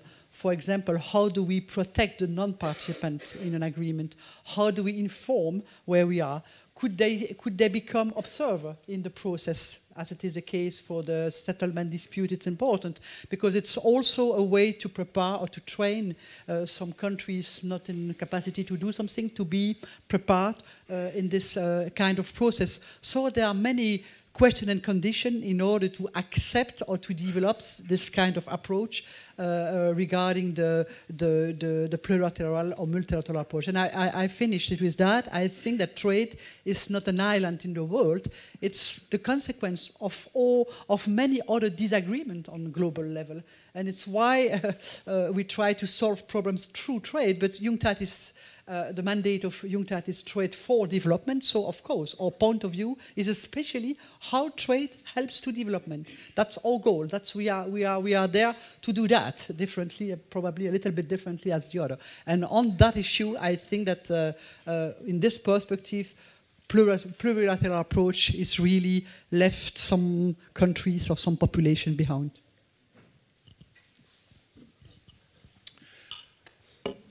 So on the question, what else should the WTO be doing? I guess it's a little shocking that I should be the panelist to raise this point, but of course we should keep plugging away at multilateralism where multilateral solutions are obviously required. So we need to keep working at the fishery subsidies negotiation multilaterally. We need to keep working at the difficult agriculture questions multilaterally. That seems to be one obvious answer. Second point, we have in the WTO a beautiful system of committees, regular committees that oversee the implementation of our existing agreements. And that system is vastly underutilized. Even our General Counsel is vastly underutilized. These committees are performing well below their potential to be forums where we can make progress on transparency, where we can have discussions about issues like differentiation, and where we can begin to learn about issues that aren't very well understood yet. So we're completely underutilizing our regular committees, and it requires a lot of work on the part of members to bring the ideas and the energy into those committees. We get so focused on negotiations that we lose sight of the immense importance of that system of committees. So that's a second point. One other quick point I'd raise, which is not directly answering the question, but responding to some earlier comments. We've heard through this discussion the question raised, how do we protect non-participants in these plurilateral processes? And this really puzzles me. Protect from what? The participants in the e-commerce joint statement, I don't believe are asking the question, how can we work together to make things more difficult for non-participants in that process? The discussion is, what sort of potential rules could we look at that expand the space for e-commerce and digital trade? This almost certainly will have to be applied on a most favored nation basis. Trying to slice and dice the application of rules short of an MFN basis makes everyone heads hurt. So what are we protecting non-participants from? I'm genuinely confused. Patrick, to your questions, I'm thinking the rationale behind the reluctance of developing countries on new issues. Ambassador of Benin just mentioned the special and differential treatment. Why special and differential treatment is so important for developing countries?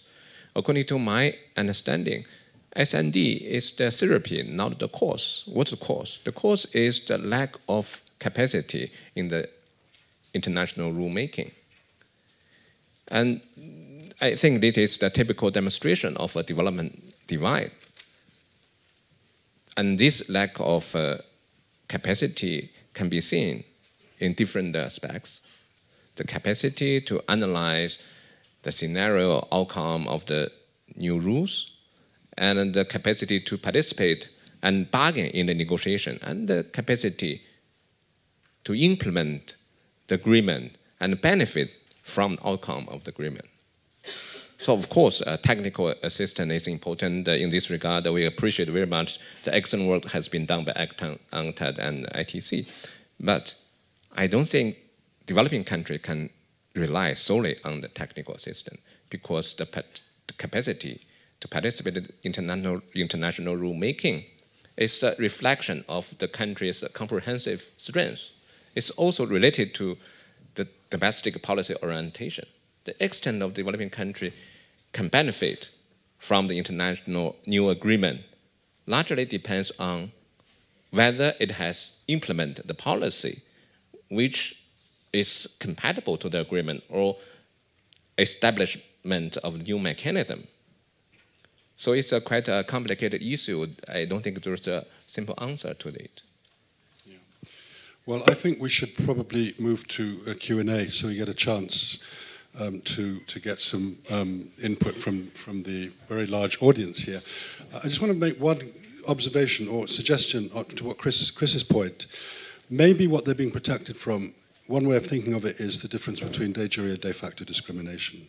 There's no de jure discrimination at stake here. The de facto discrimination potentially could arise from the incapacity for meaningful participation. And so, at the end of the day, the country that has that challenge is the primary responsible one, but there's lots and lots that can be done to help that process. I think that would be the answer to that. But again, I'm not a panelist. Okay, so if you could say who you are, and you can direct your question to any of the panelists if that's your preference. I see one at the back.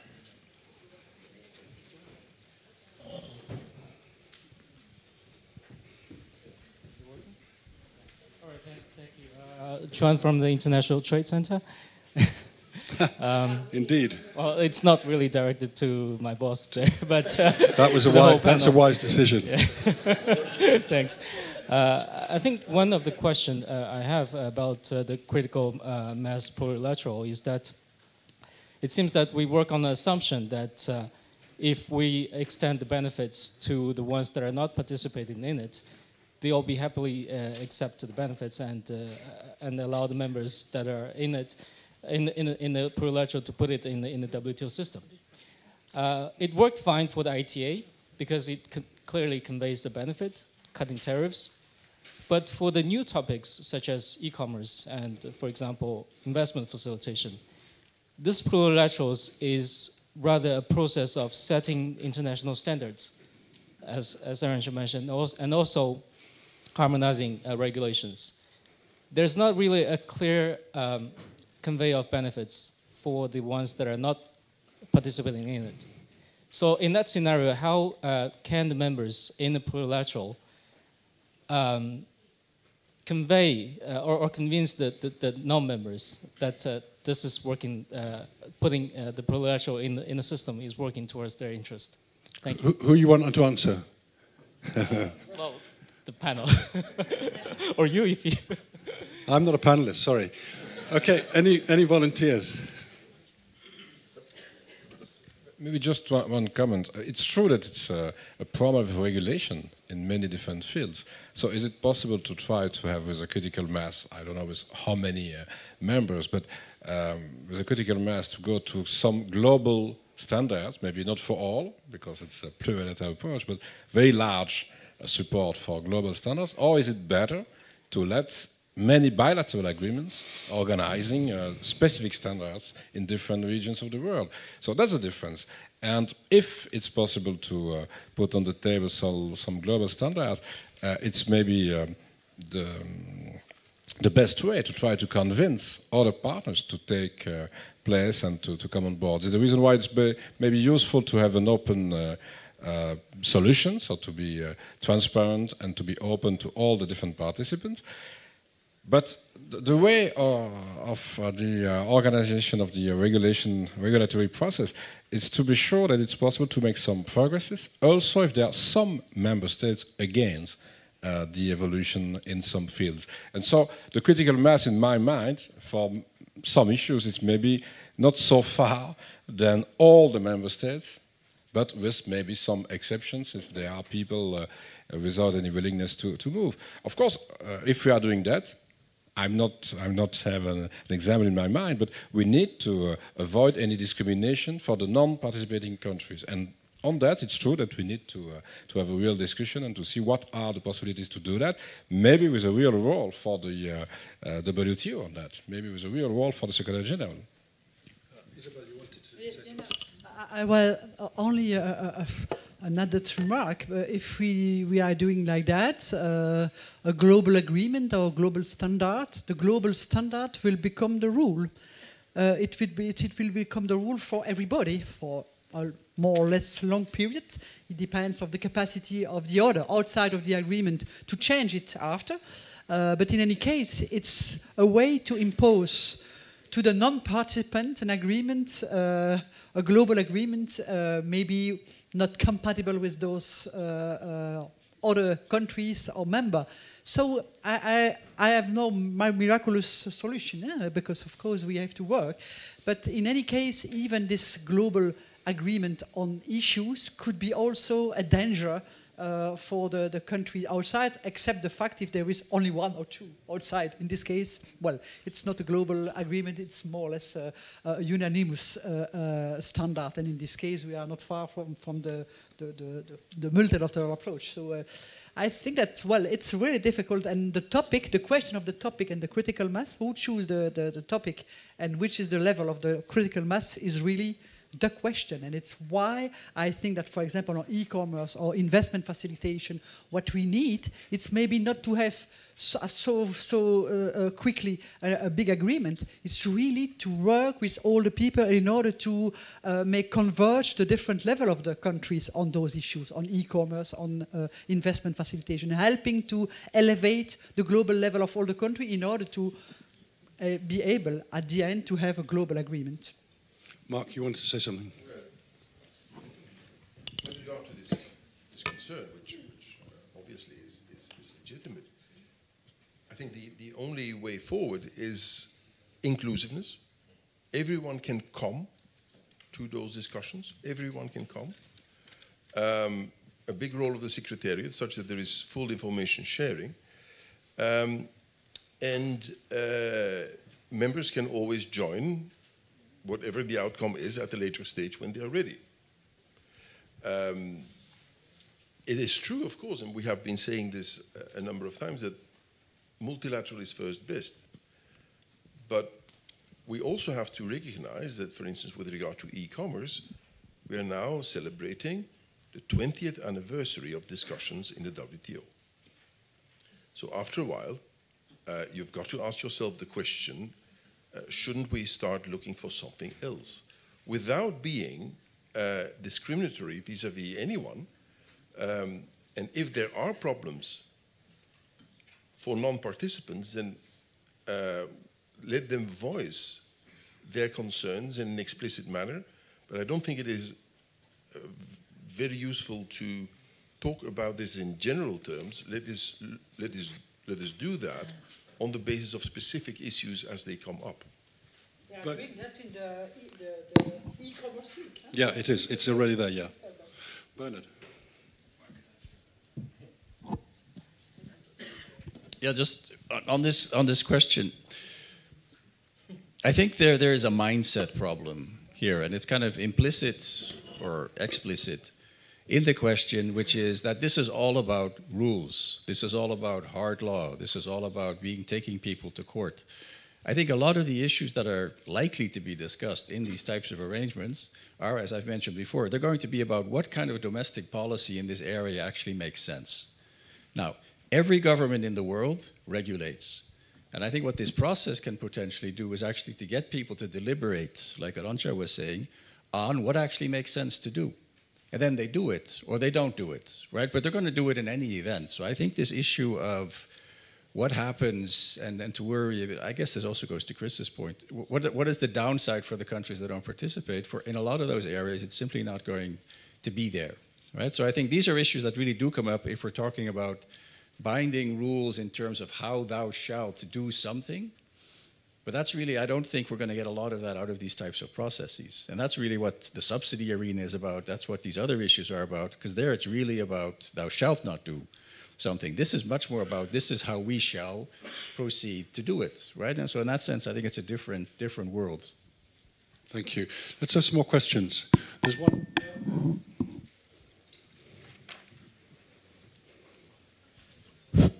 My name is Abid Khan from Bangladesh Mission. I have two questions. One is specific to actually Plurilaterals e-commerce. I have a question to the Ambassador Marc, the Ambassador of the European Union. So you are saying that it should be inclusive, so you want the inclusiveness in the discussion. So inclusiveness not in terms of presence. The inclusiveness we need to have in participation in trade. Let us look at what is actually current status in e-commerce. Out of they are saying that 22 trillion trade is only 5% is cross-border e-commerce.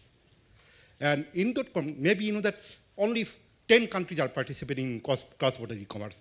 How can you make the rules inclusive when you know that many countries are not participating in cross-border e-commerce or little participation in cross-border e-commerce, and they have limited knowledge? And how you're making a rule with the participation of some of the developing countries who does not have any idea of cross-border e-commerce, how it happens. So how can we make inclusive in terms of negotiation, in terms of trade? That is my first question. The second question is that the plurilaterals, the new way towards global trade.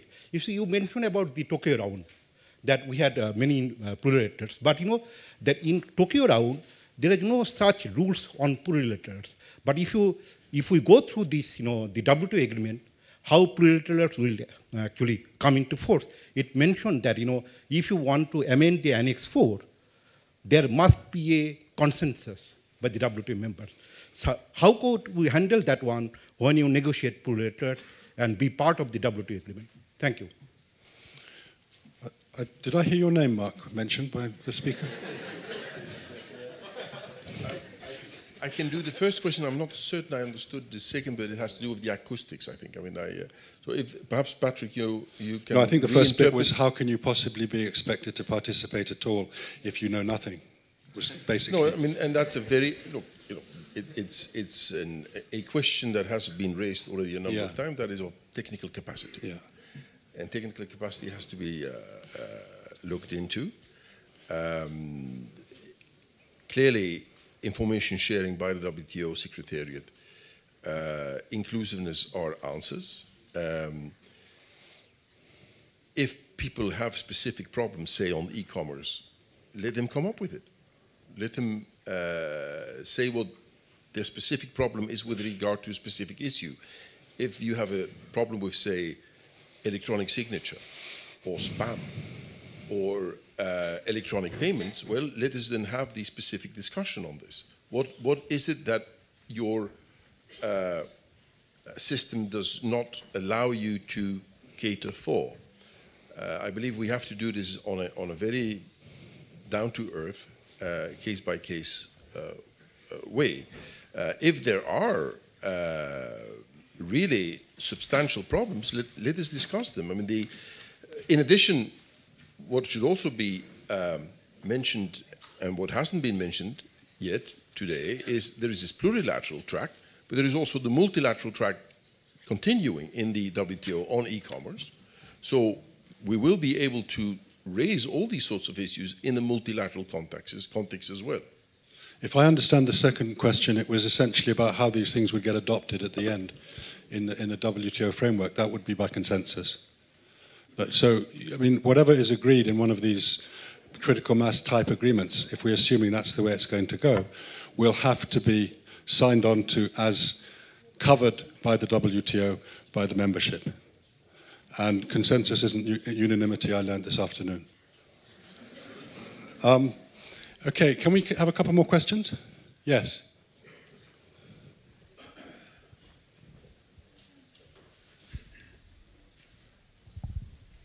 Tom Miles from Reuters news agency.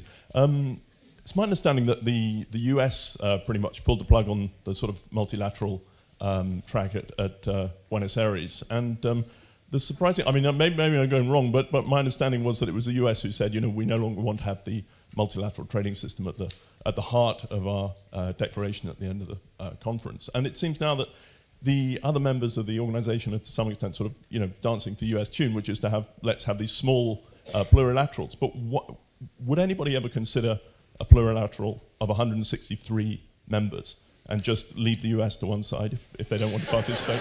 Tom, and secondly, Tom, yes, who do you want to ask that question to? Well, maybe Ambassador Vanheukelen, but I have one for Chris Wilson as well, which is just if you could elaborate a little further on, you know, what else would you not veto at the multilateral level apart from you said fish, subsidies, agriculture. What else? What criteria do you think you know you need to see to agree to have something at the multilateral level? Thank you. There has been a misunderstanding here. We were actively participating in Buenos Aires with the Argentine minister to develop a declaration that, in fact, would have acknowledged the importance of the multilateral trading system, and that didn't work.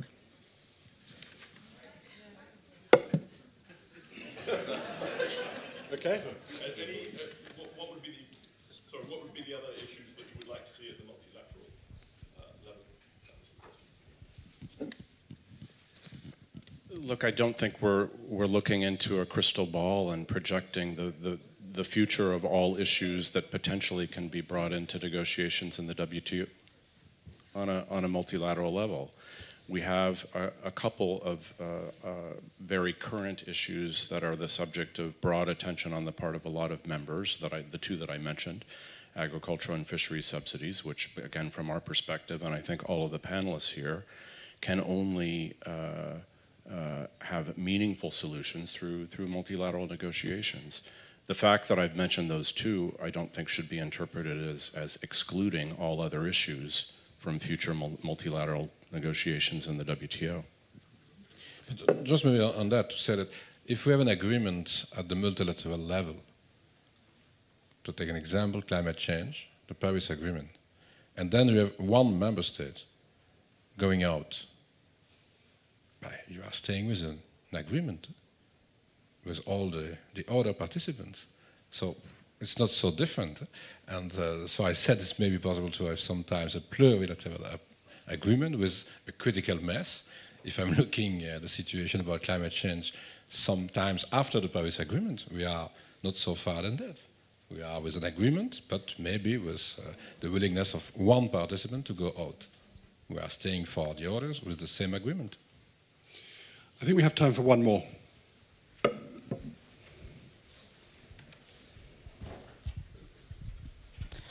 Hi, my name is Mario Jales, and I'm from the commodities branch at UNCTAD. My question goes back to revisit the idea of development. So when the Doha round started, it was the development round. And at the core of development is agriculture. It's historically seen as that the agriculture sector was left behind in a way compared to other sectors of the economy, and that most developing countries that depend on agriculture were not able to extract the same sort of concessions that other sectors had already achieved. So we fast forward almost 2 decades. And one of the goals back in the Doha Declaration was to achieve substantial reductions in domestic support in agriculture. So today, most developing countries are still mostly rural. Most people depend on agriculture. They're resource-poor farmers. So my question to the delegates, mostly from the developed countries, is by embarking on plurilateral negotiations, do we get closer to convincing developed countries to make commitments to substantially reduce domestic support in agriculture? Do we get closer to that goal? Do we remain at a neutral point, or do we get further away? Because in a way we could argue that we are already giving some interest groups, mostly in developed countries, that see that they can gain a lot from trade facilitation or e-commerce. I'm not saying that developing countries cannot gain, they can also gain.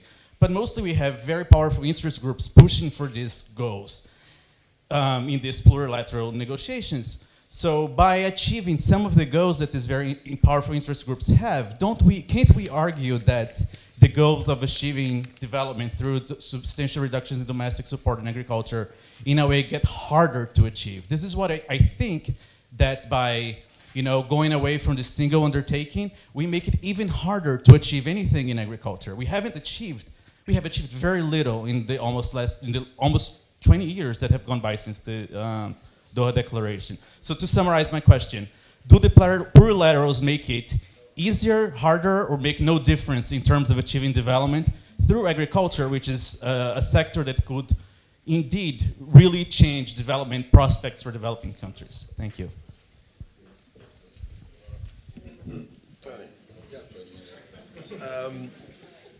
I think the one does not exclude the other. Before Buenos Aires, the European Union, together with Brazil, Uruguay, Peru, Colombia, made a proposal on cutting subsidies in agriculture. If people are prepared to resume the discussion on agricultural subsidies tomorrow, we'll be there. No problem at all. But the one does not exclude the other. If we're not making progress on agricultural subsidies, that should therefore not imply that we cannot talk about anything else. On e-commerce, on investment facilitation, on a number of other topics, there is a large number of countries willing to move forward, and let us then also try and use the momentum that is there. But agricultural subsidies, market access, be it on agriculture, be it in industry, let us bring it back. I mean, we are open for business. Thank you. I think we need to make a distinction between the original Tokyo Round plurilateral agreement, legacy was agreement, and the current like-minded members' discussion on new issues. They are different. And those new issues like e-commerce, investment facilitation are directly linked with the development for developing countries. For example, there are thousands of SMEs in developing countries. They need to take advantage of the platform of e-commerce. But e-commerce relies on the infrastructure, which is related to investment facilitation. And the discussion of investment facilitation was initiated by a group of developing countries. Of course, agriculture is important for developing countries, but we need to recognize life is not waiting for us. Business, economic development, technology development it's not waiting for us. So we need to continue to push the negotiations in WTO on the agriculture issues. At the same time, we also need to look at the new issues to participate in the like-minded members' discussions. Thank you, really. I followed the question submitted by our good friend from UNCTAD. He's right. We should balance the work and the result. We should have results in agriculture, including cotton, because Chris didn't mention cotton, and also special and differentiated treatment. And I would like to have the comment and perspectives of Chris on S&D issues, because this gathering is very important. We have different stakeholders in the room. And finally, on new issues, we do not oppose them blankly. We know that they have potential. For instance, on e-commerce, even in the least developed countries, innovators are developing platforms for export of goods and services. And we have instruments like M-Pesa in Kenya. In the western region of Africa, we have a world limit and other instruments. What we are requesting is to have infrastructure to bridge the gap of the digital divide and to use the contribution of our partners, bilateral, regional, and we have EU with us and other regional partners. And we are very happy to have the Vice President, the Vice Prime Minister of the Kingdom of Belgium with us this afternoon. Policy makers are very important in promoting this effort and dialogue. I thank you. Chris, do you want to take up the cudgels? Well, just briefly to respond to Ambassador Laourou, I think, I mean, this is an incredibly difficult issue we've been confronting now for a number of years. And I think the difficulty is not one of acceptance or rejection of the concept of special and differential treatment.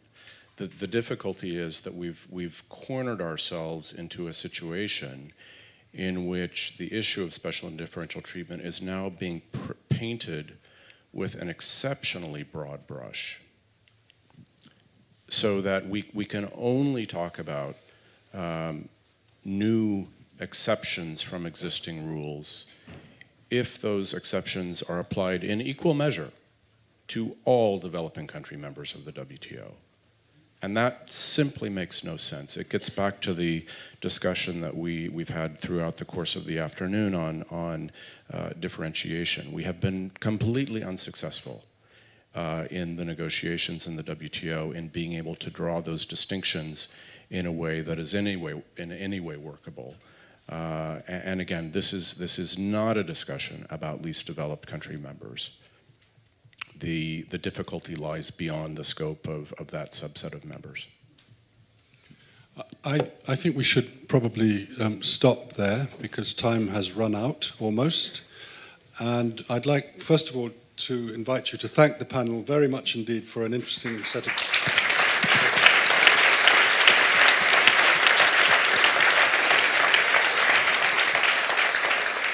And now to invite the Director General to go to the podium to make his address.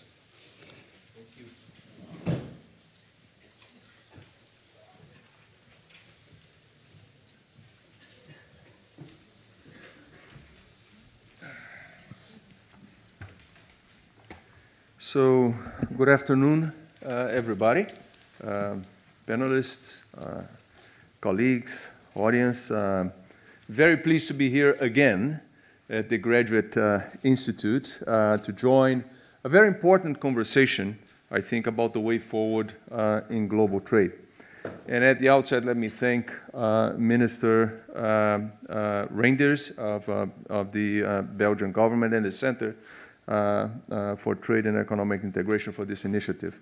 And I hear, of course, that you have had a very interesting conversation. I heard a little bit of it.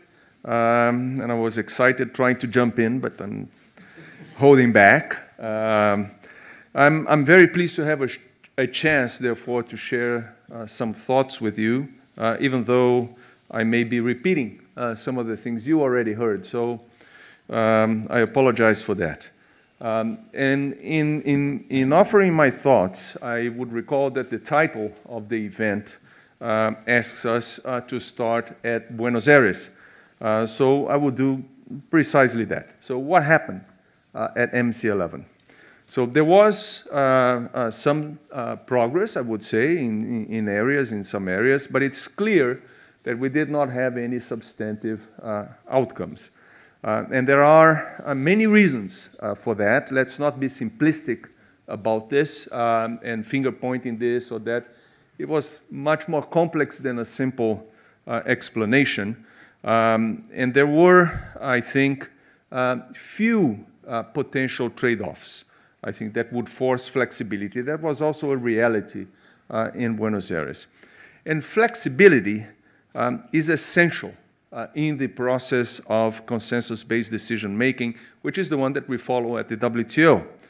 So this system of consensus has some very interesting dynamics built into it, and a culture somewhat built into the negotiating exercise as well. And a very common calculation in a negotiator that is in a consensus-based system is the following. If I block progress in the other areas, the other guys are going to agree to what I'm asking for. That's a very common cultural calculation in the minds of the negotiator. And I say that because I was one. All right? So I know that this is in the back of the minds of several of the negotiators, if not all of them. Now, of course, this rationale doesn't always work. So there are obvious situations. The first one is there may not be a strong push to get outcomes in the other areas. So essentially, there is no hostage to be taken because there is nothing to exchange for. But that is one common reason. The second one is that what you're asking for may be too expensive for everybody else. So no matter what is happening in the other areas, if you're asking for too much, the others are going to make their calculations and say, well, what I'm giving here is not compensated by what I would be getting elsewhere. So that also frustrates this kind of calculation of I block somewhere else, I get what I want. And if we did really, honestly, make a calculation about the trade-offs that we had at the table before Buenos Aires, what happened in Buenos Aires was not a surprise, I have to tell you. Now, under any circumstances, and the circumstances vary, but under any circumstances, the problem with this approach is that this approach does not encourage flexibility, and it does not encourage a search for a compromise, a search for common ground. Instead, it tends to encourage an all or nothing, mutually agreed, mutually assured destruction kind of operation or mode.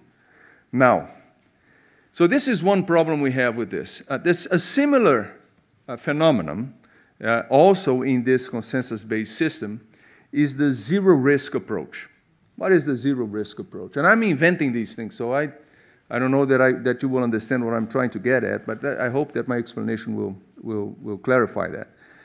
So, for example, you look at an initiative that you don't like. You say, well, this is a risky proposition for me.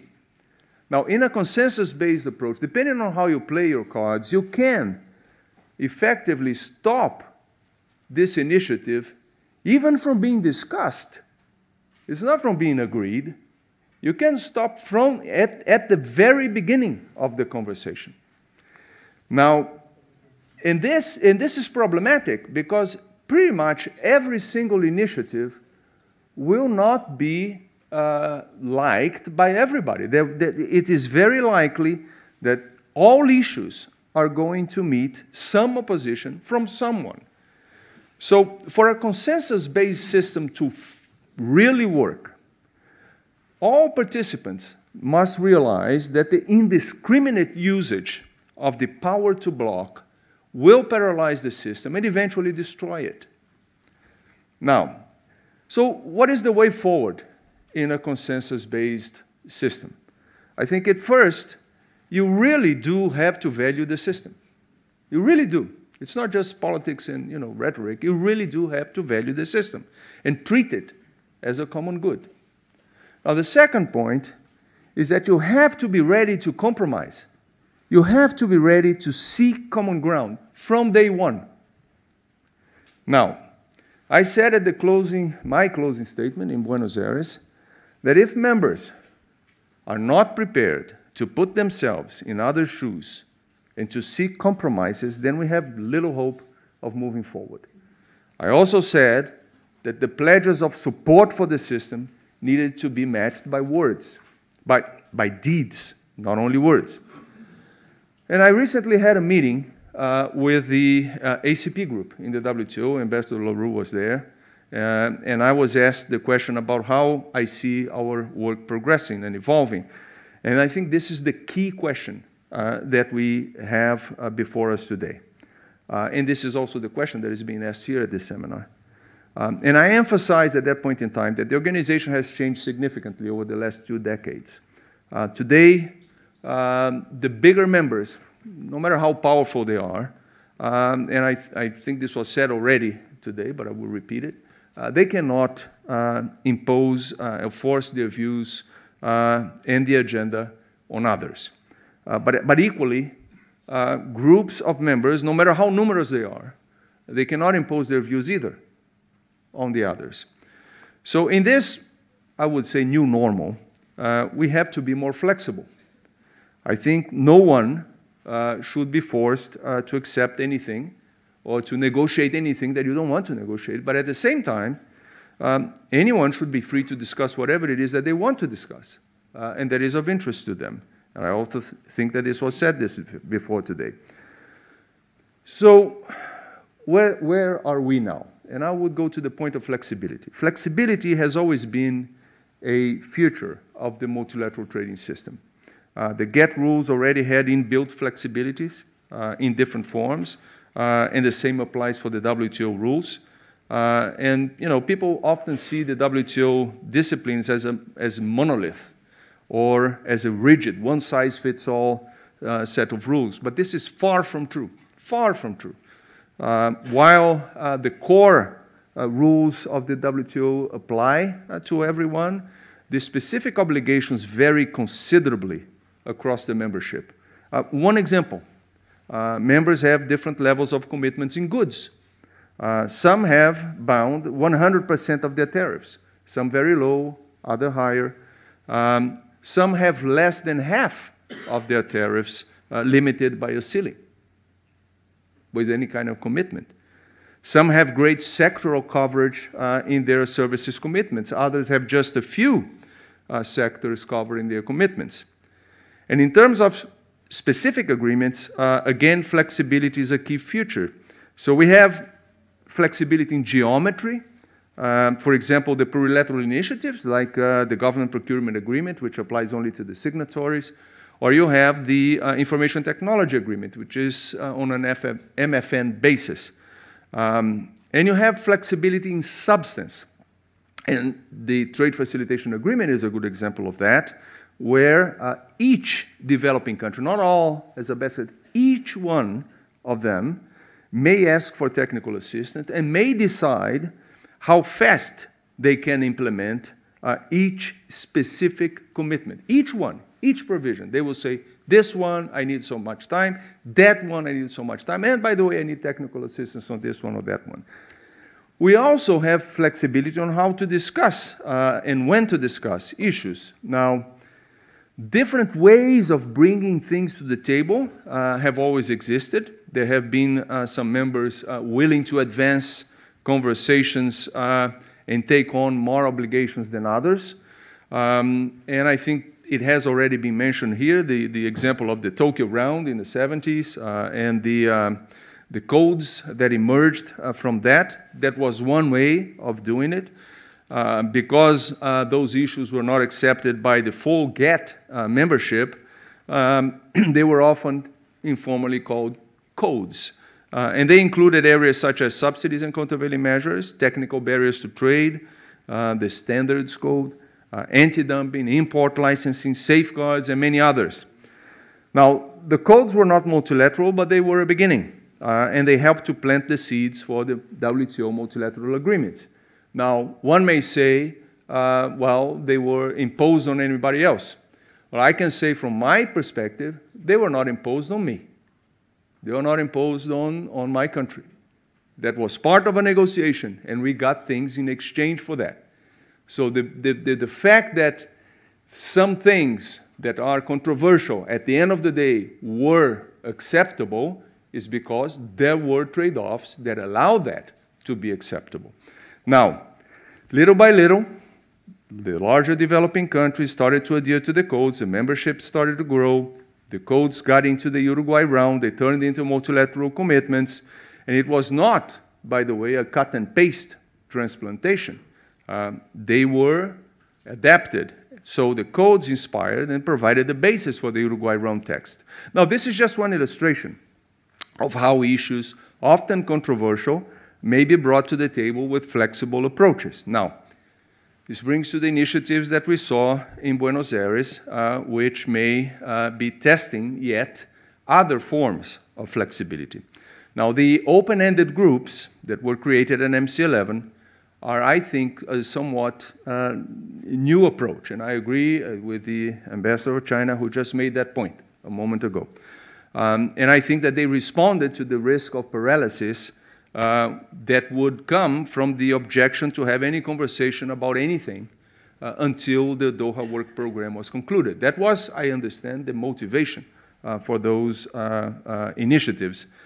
Now, it is, I think, interesting to look at the makeup of those groups, and they include developing countries, least developed countries, developed countries. It's not a strict north-south divide. And I think, unlike some situations in the past, the major proponents in some of those groups were developing countries, almost exclusively, by the way, developing countries. So it is a new way of doing things. It's a different, at least it's a different way of doing things. Now, I'm not going to say how many and what the percentage of global trade each one of those groups had.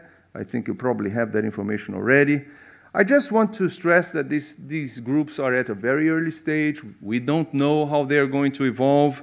I think that what is important to understand, as far as I am concerned, is that what the proponents are saying is by simply sitting down to have a conversation, it doesn't mean that you're committing to anything. You're not committing, certainly, to negotiate. You're not committing to any kind of outcome. You're simply sitting down to have a conversation. And time will tell how those initiatives are going to evolve. What I think is essential is that these groups remain open to everyone. And I understand that the proponents of the initiatives, they want to see at the end of the day, hopefully, in their view, a multilateral outcome, which I think is very, very, very welcome. Now, to achieve that kind of outcome, I think the groups will need to build that perspective from the very start. So they need to afford any and all WTO members the opportunity to participate actively and constructively from day one. And any discussions in those groups should already be taken into account the perspectives of the others, even those who are not in the group. Now, we have to see how this work evolves. As I have stressed repeatedly, this will be up to the proponents on how they want to make it happen. It is for them to take these initiatives forward as they see fit. But we have to ask, why did the members decide to create these groups? And I think there are alternatives when somebody wants to advance an issue. Essentially, there are two options today. One is you do it outside the WTO. The other one is you do it inside the WTO. And inside the WTO, either with everybody or with those who are willing to have a conversation. Now, if we drive these conversations away from the WTO, and that has been my point throughout, the danger is that they will not be open to everyone. Now, they will most likely, and I would bet my savings that they will come back to the WTO. They're not going to stay outside. They are going to come back. And when they do, you would not have made your contribution in shaping those initiatives. So my preference would always be to have these initiatives, whatever they are, in the WTO, and that they are open, that they are transparent, where anyone and everyone has a chance to shape the conversations if they so desire. If they don't want to participate, that's fine too. But I think that kind of flexibility has to be there. So we have to keep this work in perspective. At this stage, the initiatives that I mentioned are simply conversations among like-minded members on issues that they find economically and even politically important. And let me be clear again that simply having these discussions, it does not mean abandoning issues that are already on the table. This is very important. Because people are talking about these issues, I don't think that they would like to abandon the issues that are already on the table. And these include issues that are very dear to WTO members, both developed and developing, particularly developing countries, such as domestic support in agriculture that has been mentioned here, food security, development, and others. Members, including proponents in these open-ended groups, they're not giving up these discussions. I don't think so. That's what I hear from them. They want these discussions on all those issues to go on. In Buenos Aires, in my meetings with everybody, with ministers, before, during, and after Buenos Aires, there was a clear desire to keep up these debates and to find ways forward. Now, in fact, and that was a point that was made, I think, earlier just now, one could argue that by putting more things on the table, adding some more elements into the mix, might help precisely to achieve progress where progress has eluded us for so long. Now, this brings me back to the question that was posed at today's event, specifically, are plurilaterals the new way forward in global trade? And in my view, the future is not plurilaterals. The future is flexibility. Now, plurilateral initiatives may be part of that. But I have set out that there are different ways of delivering flexibility within multilateral approaches as well. The Trade Facilitation Agreement is obviously a clear example of that. Now, flexibility will not lead to fragmentation.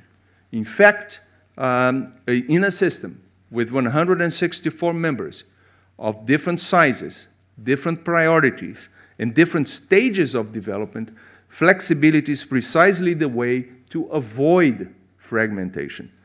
Now, the success of the Trade Facilitation Agreement has been and remains a great galvanizing, uniting force for WTO members. It showed that flexibility and the search for common ground can deliver benefits for everyone.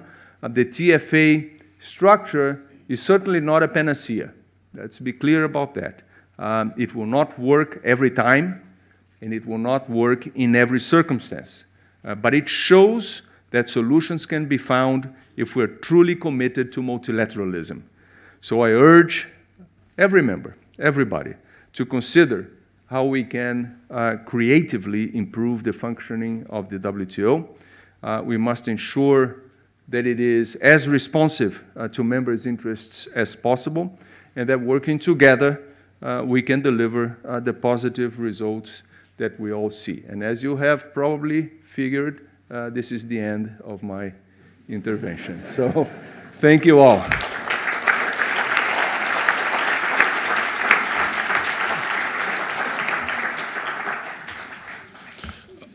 I saw a gesture from Joost saying that there were drinks to be had. So I think with that we should just move along. Thank you. Thank you very much.